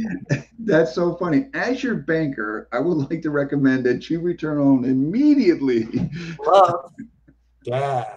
Look, that is classic. As your banker, as your financier. Correct. And so at age 28, I'm still being bailed out by my parents. This is not good. This is not positive. No. And so now I'm finally getting, Mike, you have to start rowing your own boat. Yeah. Right? So you gotta now start making a living. But it sounds like you got the stuff out of your system. You got the realization. You're ready to go home and be an adult. I guess. Yeah. So, but that's life, and sometimes it takes people longer than others to actually get it, but that's what happened. So I get back, and now it's like, okay, I got to pay off debts. I have to get a job. That's how I got involved in the real estate property management business, and then Oh, things. so you know what? Things happen for a reason. Things happen. So when you get back, you don't just stop training. So you return to the academy, which you. I do, but not right away. Oh, Um, okay. back. So then I ended up going back living with my parents, of course. They have a place for me naturally, and that's in Torrance. And I'm working full time, and really there was a kind of a down period where like, am I really motivated to go back and get going back at the IMB? Because now it was no longer the Kali Academy, it's the IMB. Right, you had two separate now, right? And I really was over at back in Culver City, but that's a big drive now. So I kind of stopped training for maybe a year until I moved back to the West Side, and then I started back at the academy. Okay, yeah, maybe just a year, just around about that. That was together. like 87. 87 or so. Okay. About that, yeah. And pretty soon after that, I got a very pleasant surprise because Guro Dan asked me to start teaching a jiu-jitsu program at the academy. Oh, wow. Oh, wow. So that's awesome. Thank you very much, Guro. You can have Friday nights from 7 o'clock until 10. And before that class was Salem Asli, he was doing Savat. Yeah, so that's what I did. And by that time, I was merging my experience with Kali Eskrima Arnis and my close quarter jiu-jitsu. So it wasn't a typical jiu-jitsu class. First of all, I called it cement jiu-jitsu. We didn't use any mats. Oh, man. Very occasionally, we bring the mats out if we were going to do actual throws. Yeah, okay. But let's not do throws. Throws are not easy. Throws are kind of hard. I guess somebody that doesn't want to go. Takedowns are a lot easier. They're a lot easier. So, and you can do controlled takedowns with the cement. As long as you're trying to hurt the guy, you can control them. We did it just like we normally train: t-shirts, sweats, tennis shoes. We definitely worked in focus pads, kicking shields, tie pads. We used heel palms instead of punches, finger jabs. We knees, side kicks, round kicks, Thai boxing drills we got in there. And then we got into what I call cement randori, where you're playing around doing hand gripping and sweeping and takedowns. We did not spend a lot of time rolling around on the ground. On the ground, okay.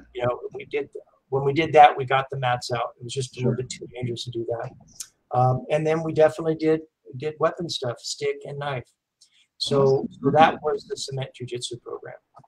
Sounds like a really neat, eclectic, combination of stuff. We had a lot of different people coming in and out on Friday nights. Man, sounds wow. So, all right, because we're past the hour and a half, so I don't, we can do this. So you're going on. When did you? Because I know we're going to kind of fast forward a bit here, but when did you get into Serrata? Like, what made you? Okay, all right. I'm sorry. So yeah. When you get back, did you have any interest at all of like pursuing KI or some of the stuff that you were exposed to over there, or you would, like you alluded to, you were satisfied what you had right there at the academy? Yeah, it was just an experience. I got you. Okay, just an experience. So just like my experience doing Shindo Musoryu Jo, there's nobody here that knows that style. I learned a little, but I'm down here and you got to go up here. Yeah, so it's just an experience, and it was a great experience. But if you want to continue your training, go to the academy. That's where you're going to go. Yeah, no, understood. When I started at the academy back then, the style that maybe Guro Dan was training at that time was Serrata. So that's what got you. Right. You kind of changed. Right, because he would do that a lot. It's right here. And then he tested out on us,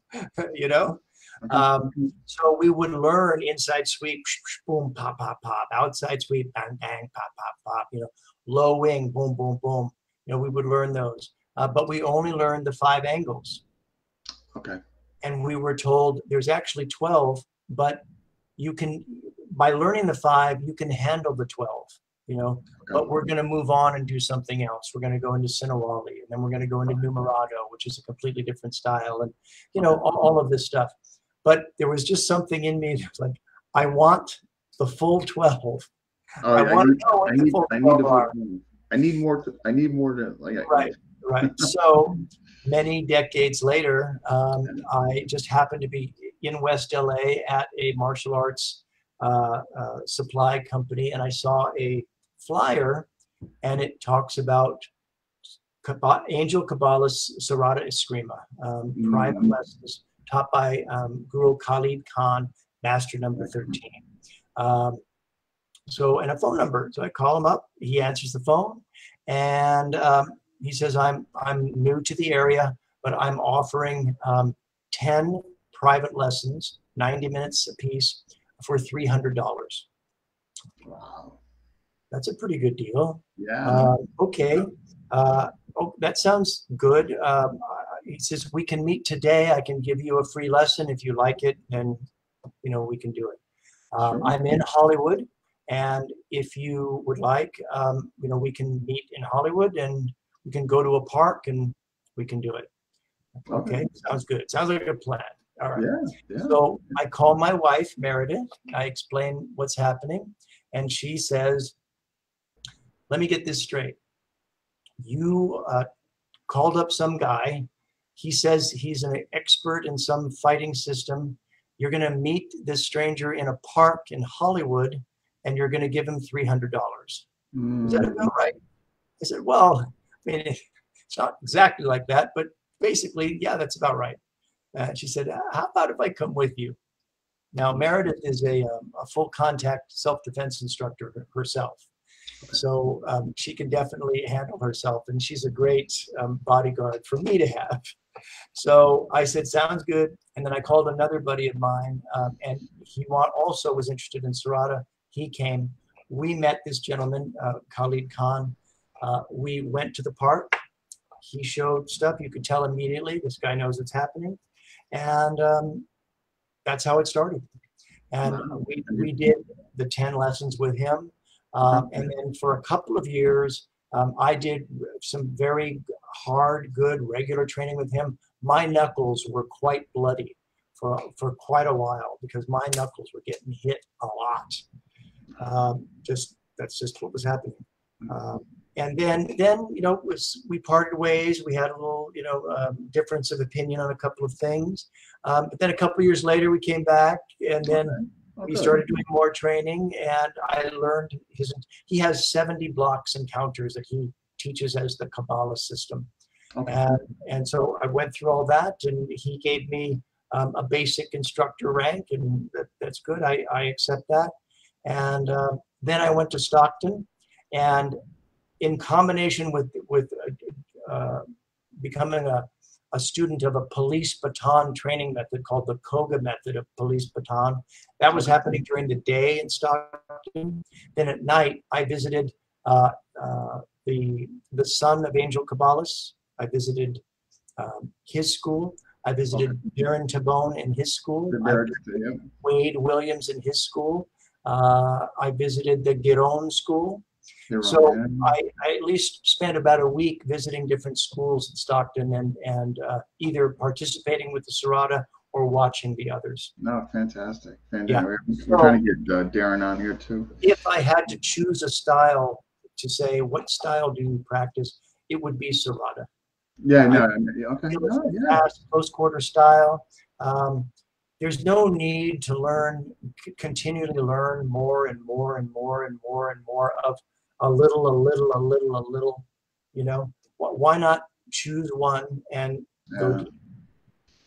That's kind of it's funny you mentioned that. Like, I think that's going to be my what I'm going to do from now on, from this point on. Like, I kind of like in the last 6 months, I've been like really thinking like, because I was kind of bouncing around, but for one reason or another, not necessarily was conscious or I wanted to, just circumstantial. But now I'm thinking like, you know what? I think it's just time to really deep, dive deep into like one. Yeah. Hope And I it hope doesn't have to be to the exclusion of anything else. You yeah, should be able to go into any Filipino martial arts style and see what they're doing and go, sure, okay. yeah, yeah. I mean, it's at the end of the day, it's just angles, you know, and they have different training methods, and Yeah, as long yeah, as it really comes down to the methodology. You know what I mean? Right. Really, really to the methodology. So we're gonna kind of, because I know, I don't want to keep you here all night. I appreciate you going over time here. of Believe me, course. as well as everybody else here.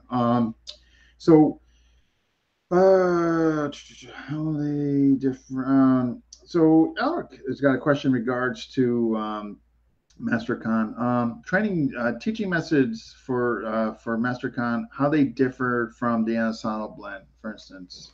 Okay. Any as far as the methodology? Well, definitely, it's. Let's compare it with the Illustrissimo when I was with him. Definitely, it's more organized, you know. And so when something's more organized, you feel like, okay, here I am. Here's what I need to do. Here's where I'm going. Here are the basic drills, you know. So you get a more of a feeling of kind of the environment that you're around, rather than just like this, Mm. do like this. Uh, with Khalid, it was always private training. Um, Occasionally, there'd be another guy there, but he was a private training guy.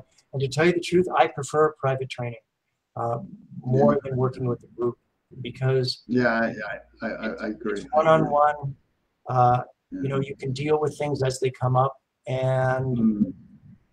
you know, with the group stuff, you can kind of get lost. You know, there's always Depending on the size and where you come into the group, what time you come in. yeah, Yeah, yeah. yeah, and I know for me at the academy, I was perfectly fine learning the Junfan and the Kali. That's fine. Mm. And now we're doing Thai boxing. Okay. All right. Go now it's no longer focus pads and kicking shields. Now it's those really heavy Thai pads. Okay, well we can do Mm. that. All right. Okay, good. Now it's Savat. Okay. So now the Savat team's coming, and all right, I'm doing that and doing that. Oh, that's cool. That's good. And you, don't get me wrong, you're getting excellent exposure, excellent Sure. training. Okay. You know, and now we're into Silat. You know, like but before that, we are giving salutations to all the different countries that we are learning from. We're bowing, we're saluting, we Absolutely. are, Yeah. huh?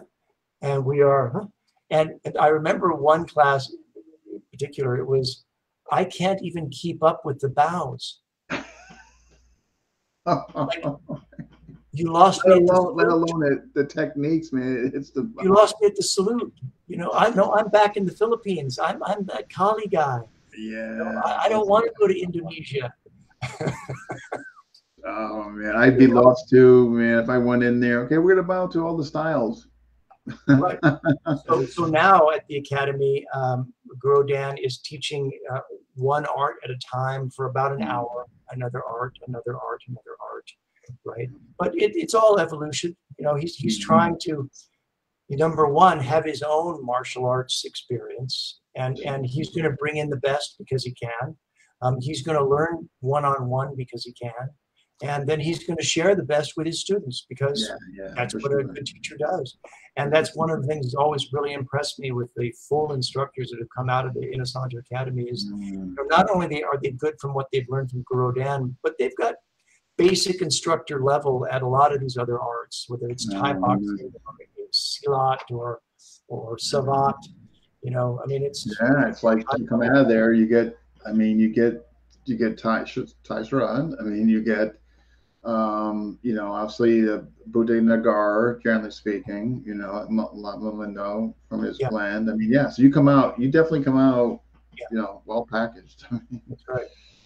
Wow. So then, all right, so you kind of continue, you're doing that, and then you kind of, so when did you kind of get back into hopology? I mean, was it through the Well, recent conversations with my some, pal, or some of that. Here's what happened to me. on my personal journey. So at the academy, going back, learning different things. Okay, good. Teaching the cement jiu-jitsu class, a great honor. Thank you, Guro. Sure. Then I get invited to come watch a women's self-defense graduation. That's a model mugging graduation. Some people have heard about model mugging. So some people don't know the name, but we're known for the guys with the big head. You know, it's a football helmet with 2.5 inches of foam, football shoulder pads, chest protectors, super groin protector, hip, knee, shin protectors. We are extremely well protected so that we can take full power, pokes to the eye, chop to the throat, knee to the groin, and knee to the head, kicks to the head, you name it, we can handle it. Okay, because the gear is so heavy duty and so good. And believe it or not, we have pretty good mobility there. I can actually jump in the air, spin around, and take a fall. You know, and I can move pretty good.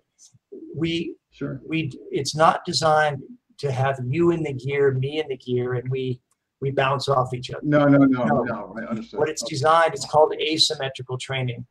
Now you as the student don't have to worry about hurting me, your partner. You don't have to worry about it. You know, you can poke me in the eye, you can chop me in the throat, you can hit me with your stick, you know, you can knee me in the groin. Oh, you kind of missed. Knee him again, only harder. You know, knee him in the head.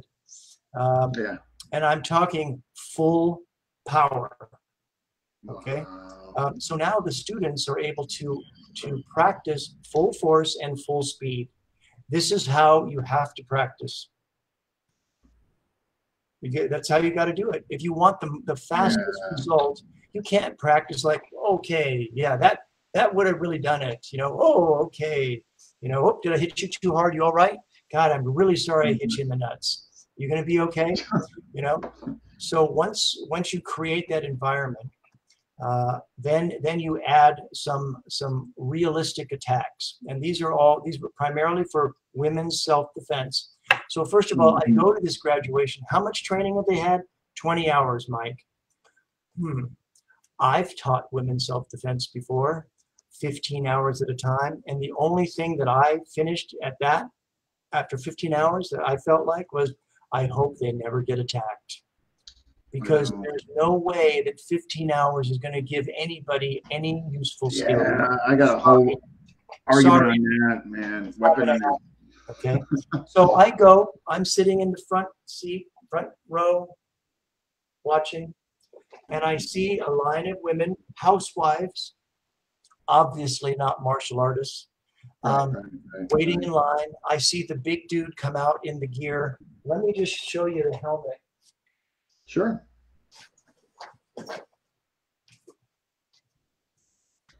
That's the helmet. Wow, look at that. This allows the eyes. Okay. That looks like terrestrial. It's a football helmet. Okay. Jeez. Right. And what it does, it sits on football shoulder pads. Okay. So that when you get hit, it's like you're in a bumper car. It moves your whole body back. It does not snap your head back. Okay. It moves your whole body. So anyway, I see them now. They're doing the muggers are doing verbal attacks. Hey, sweetie, why don't you come on over here? Why don't you show me some of that? Blah blah blah. Okay, but it's getting pretty personal and it's getting pretty graphic. The women are maintaining their distance. You can see they're a little adrenalized. They're adrenalized, you know, but they're not frozen. The attack starts. They move in. They go for the eyes. They go for the throat. They go for the groin. They knee in the head. They're down on the ground. They're using their axe kicks. They are fighting like somebody I would not like to meet.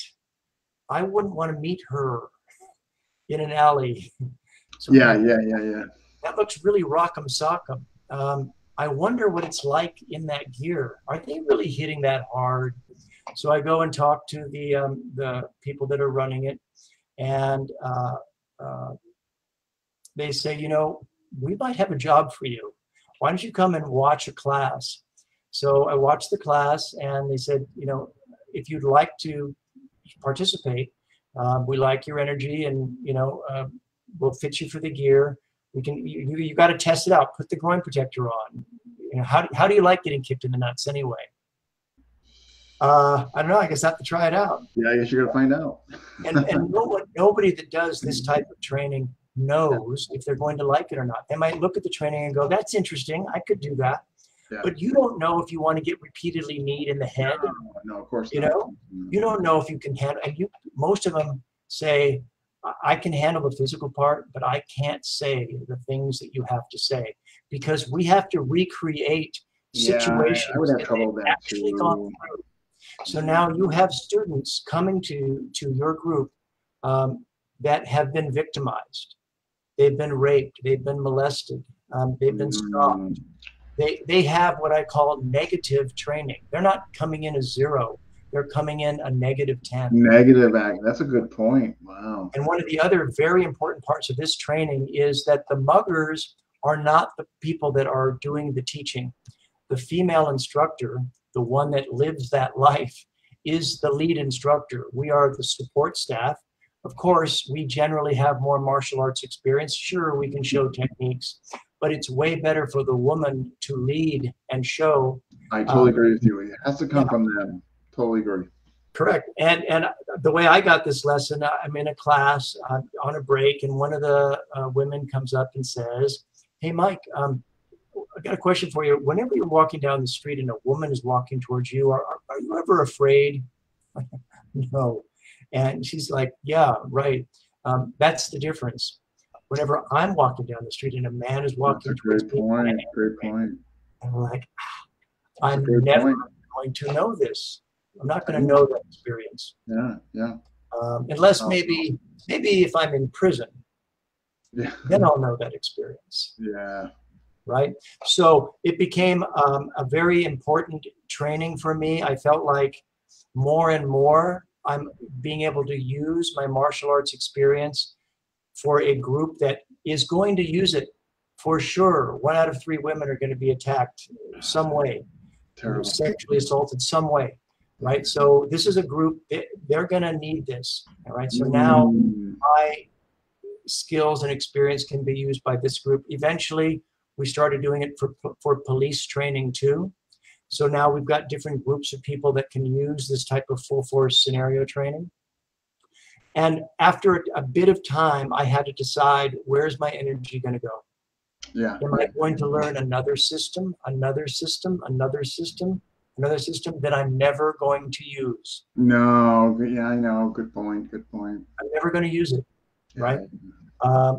It's interesting. It's fun. Yeah, right. It's interesting. It's fun. Yeah. But here's now, and not only that, then I got the training method, this adrenal stress scenario training, full force, full speed, integrating the verbal, using the dynamics, watching the distancing. I just really took to it, and it really affected how I train and how I approach martial arts.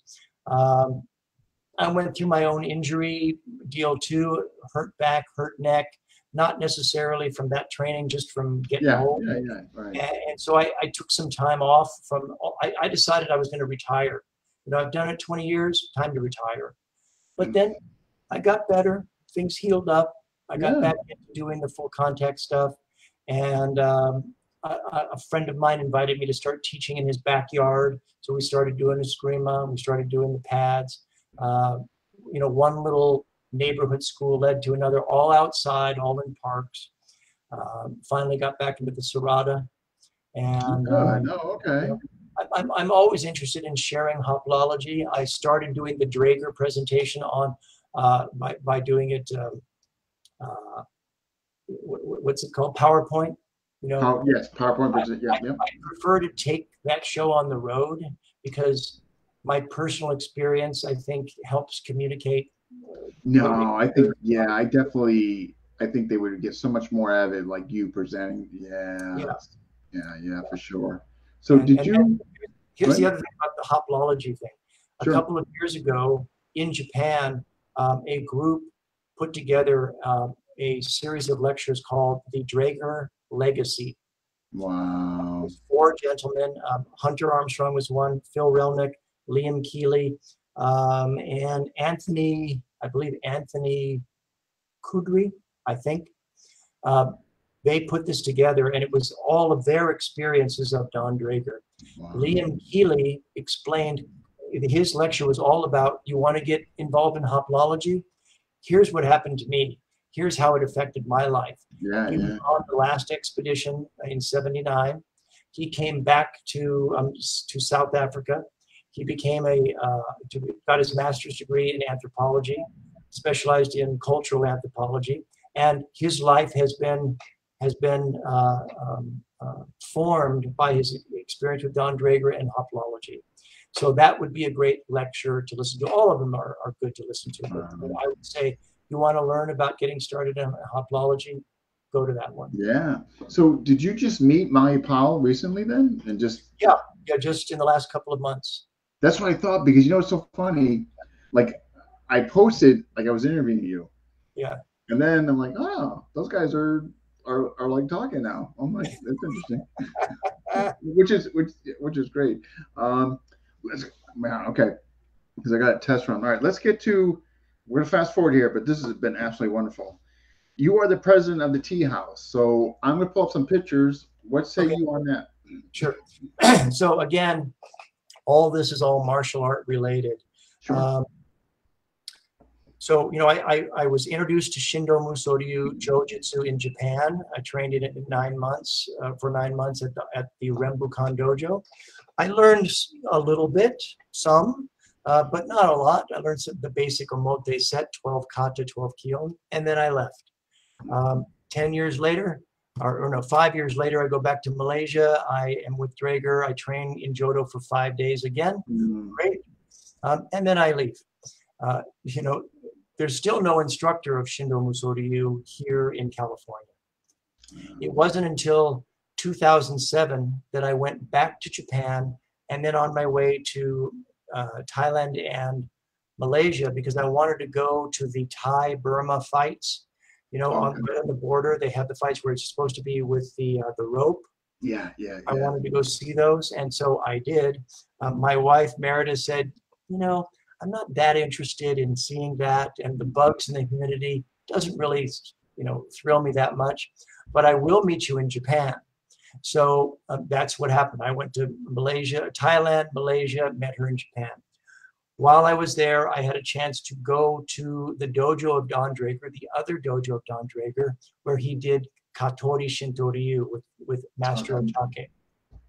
I went out there without any introduction. I had written my own letter of introduction. I sent it to him. I didn't know what was going to happen. I'm not going to go into all the detail, but it was kind of a dicey thing, but I made it. I got there, I got introduced to him, and was allowed to watch the training. Okay. So anyway, I left that experience. That's the whole story. But when I came back to the U.S., I was now kind of re-energized to look for the Koryu. Is there anybody doing Shindo Musoryu Jodo Jiu-Jitsu in Southern California? Yes, the Santa Monica Jodo Club.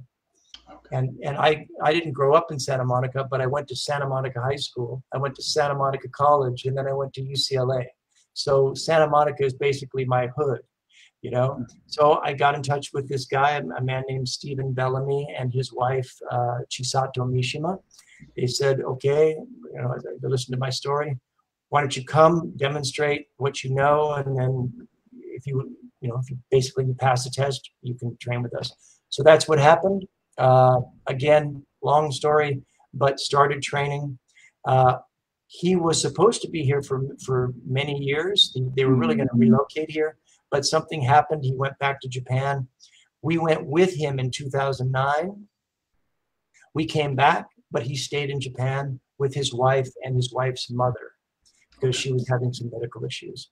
So I started going back and forth to Japan to do my Joe training with my sensei, Stephen Bellamy.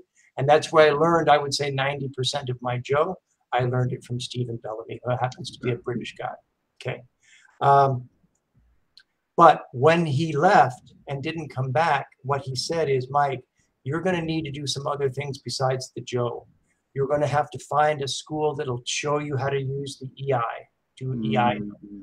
You're going to need to learn about tea ceremony. I can't say you must learn the tea ceremony, but you got to learn about it. Okay. And so this tea house happens to be in my backyard. That's incredible. In Glendale. So Meredith and I are walking our dog, Lucy, by this thing. What's going on back there? That's a Japanese house. What's going on over there? You know, it says it's a tea house. It's always closed because we always go up there on the weekends. Then we see a little ad, yoga in the tea house. Ha ha! We're signing up. So now we're in the tea house. We're doing yoga. I talked to the teacher, and I said, what's up with this tea house? So they used to do tea ceremony. The teacher retired. Her student, Keiko Nakata, has taken over. She's been sick. She just got better. Here's her number. Give her a call. Okay. Call her up. You know, oh, hi. I tell her a little my story, Japan, martial arts, blah, blah, blah. She says, we're having a business meeting with some of my students. If you'd like, you can come to the house. We can meet you. So Meredith and I go. It's Keiko and a couple of her students. We sit, we talk, we hear that they have the ability to use this tea house and the whole garden one Sunday a month. Okay. On other weekends, the city of Glendale rents it out for private parties and weddings. They make money. So the fact that they're giving it to Keiko and her group, the Friends of Shosan, one weekend a month, one Sunday, is great. Only problem is Keiko doesn't have enough time. She's doing other things to utilize every month. So if she's not using it, the city comes in. She's not using it, the city comes in. So, wait a minute. I can use those Sundays. I will make something happen. You know, teach the Joe, or we're going to invite this person in. We're going to do taiko drumming. We can do calligraphy. So I was asked, and Meredith was asked to be on the board of directors, all for our usual fee. But, you know, it's a volunteer thing, and we do it out of love. And so one thing has led to another. I am now the president of Friends of Shoseon, a volunteer nonprofit organization that preserves that tea house. And anybody that wants to send me an email, I will send them a little video that shows them all the renovation that we were able to do. Incredible what you showed. Yeah, incredible. Yeah, folks, this is where I teach now. I teach privately up here. Sometimes I'm able to teach in the garden, sometimes right outside the garden. It's beautiful. It's absolutely beautiful, folks. This picture doesn't do it justice. It's just I can't pull the video up on here, unfortunately. But it's yeah, definitely. Elric, I gotta run, Elric. I'm gonna have Elric, would you mind if Elric sent you a question? Sure. Elric, if you can just maybe message him, otherwise all that. But I definitely going to be bringing you back. Maybe just on Hopology. Maybe we'll get you and a couple others. And just, you know, there's a couple of people to bring on. Dave Hall is a very interesting guy. Okay. Dave Hall and Chip Armstrong were like this for about 10 years. Okay. He's also a ordained Buddhist priest. He is a Menkyo Kaiden in several different styles. So a master instructor in several different styles of Japanese arts. Okay. Liam Keeley has his own experience. Yeah, you mentioned. You know, and he went through. You know, he like, okay, got my master's degree in anthropology and cultural anthropology. Yeah. Hunter Armstrong, I don't know if he would be available, but he's, you know, was right with Draeger along with senior guys. So there are lots of people that would be able to share hopology. Yeah, we're gonna have to get it. You know, we're gonna have to get a group of you. I'm thinking October. I want to get a group of you back on here just on hopology, and you guys can just show your pictures, man. Just go to town. You know, here's the people that I think you should invite. I think you should invite the people that went on these expeditions. I'm fine with that. Sure. All right, because now Liam is the only person that has written anything down. Okay. Right. So names like Armstrong. Okay. Okay. Mike Skoss. That's spelled M-E-I-K. Mike Skoss. Skoss, Mike Skoss. Mike was one of the first guys that I met in Japan when I was 18. Okay. The Aikido Hombo. He's like, make sure you take your shoes off before you come in the dojo, dude. Okay. Larry Bieri, Bieri. Okay. Dave Hall. Now, Dave Hall didn't actually go on the expeditions, but he spent a lot of time with Draeger in Hawaii and also in Japan. Okay. Pat Lineberger. Okay. Lineberger. Pat was the guy that I met in Singapore, and I was going to crew on the boat with him. Okay. So then there's Liam Keeley, Liamkeely. And there are some others, but those guys, you know, some of them have gone on multiple trips. Like Mike has gone on multiple, Hunter has gone on multiple, Larry has gone on multiple. I think that would be awesome. You know, I'll just be in the audience. Yeah, but also if you can, what I'm thinking is if you could maybe come out with a couple of them, then we would do another series with a couple more. If sure. So if you still talk to these gentlemen, you know, please, you know, run the idea by them. And I will. October, I will get you in a couple, and then in December, we can do another one with 2 others. That would be awesome. Great. Yeah. Just talk story. Okay. And oh, okay, sure. Elric. Elric is definitely going to message you. Okay. Yeah. I thank you so much for coming on both times. I am just this is definitely, you know, I've had a lot of great episodes, but this is, I'm telling you right now, this is gonna go absolutely one of my best. I really appreciate you. Please thank the wife that we borrowed you for. And I really appreciate it. You are definitely, this will not be the last you hear of me. So well, that's great, Dean. And thank you. Keep up the great work. You know, you're able to share Filipino martial arts with people, and especially using this format in this amazing restrictive time that we're in. It's great. It's awesome. I appreciate it. Thank you. It's guys like you that bring on and make it even more special. So yeah, thanks to you. But again, definitely not gonna hear the last of me. So, so don't move. All right. Thank you very much. All right, you too. You take care. Thank you. All right. See you later. Wow. Yeah. Amazing. So part 2 in the books. And yeah, obviously he'll be back. Hopefully with a few of his guys that he mentioned there. I'm going to have him email me those names. Who is next? I think I got a few next, but yeah, I'll post an FM discussion along with all the pictures that Guro Mike has sent me. I'll definitely, I just wanted to make sure it was okay with him. So look up for tonight FM discussion. A bunch of basically all the pictures he sent to me, I will post in there and all that.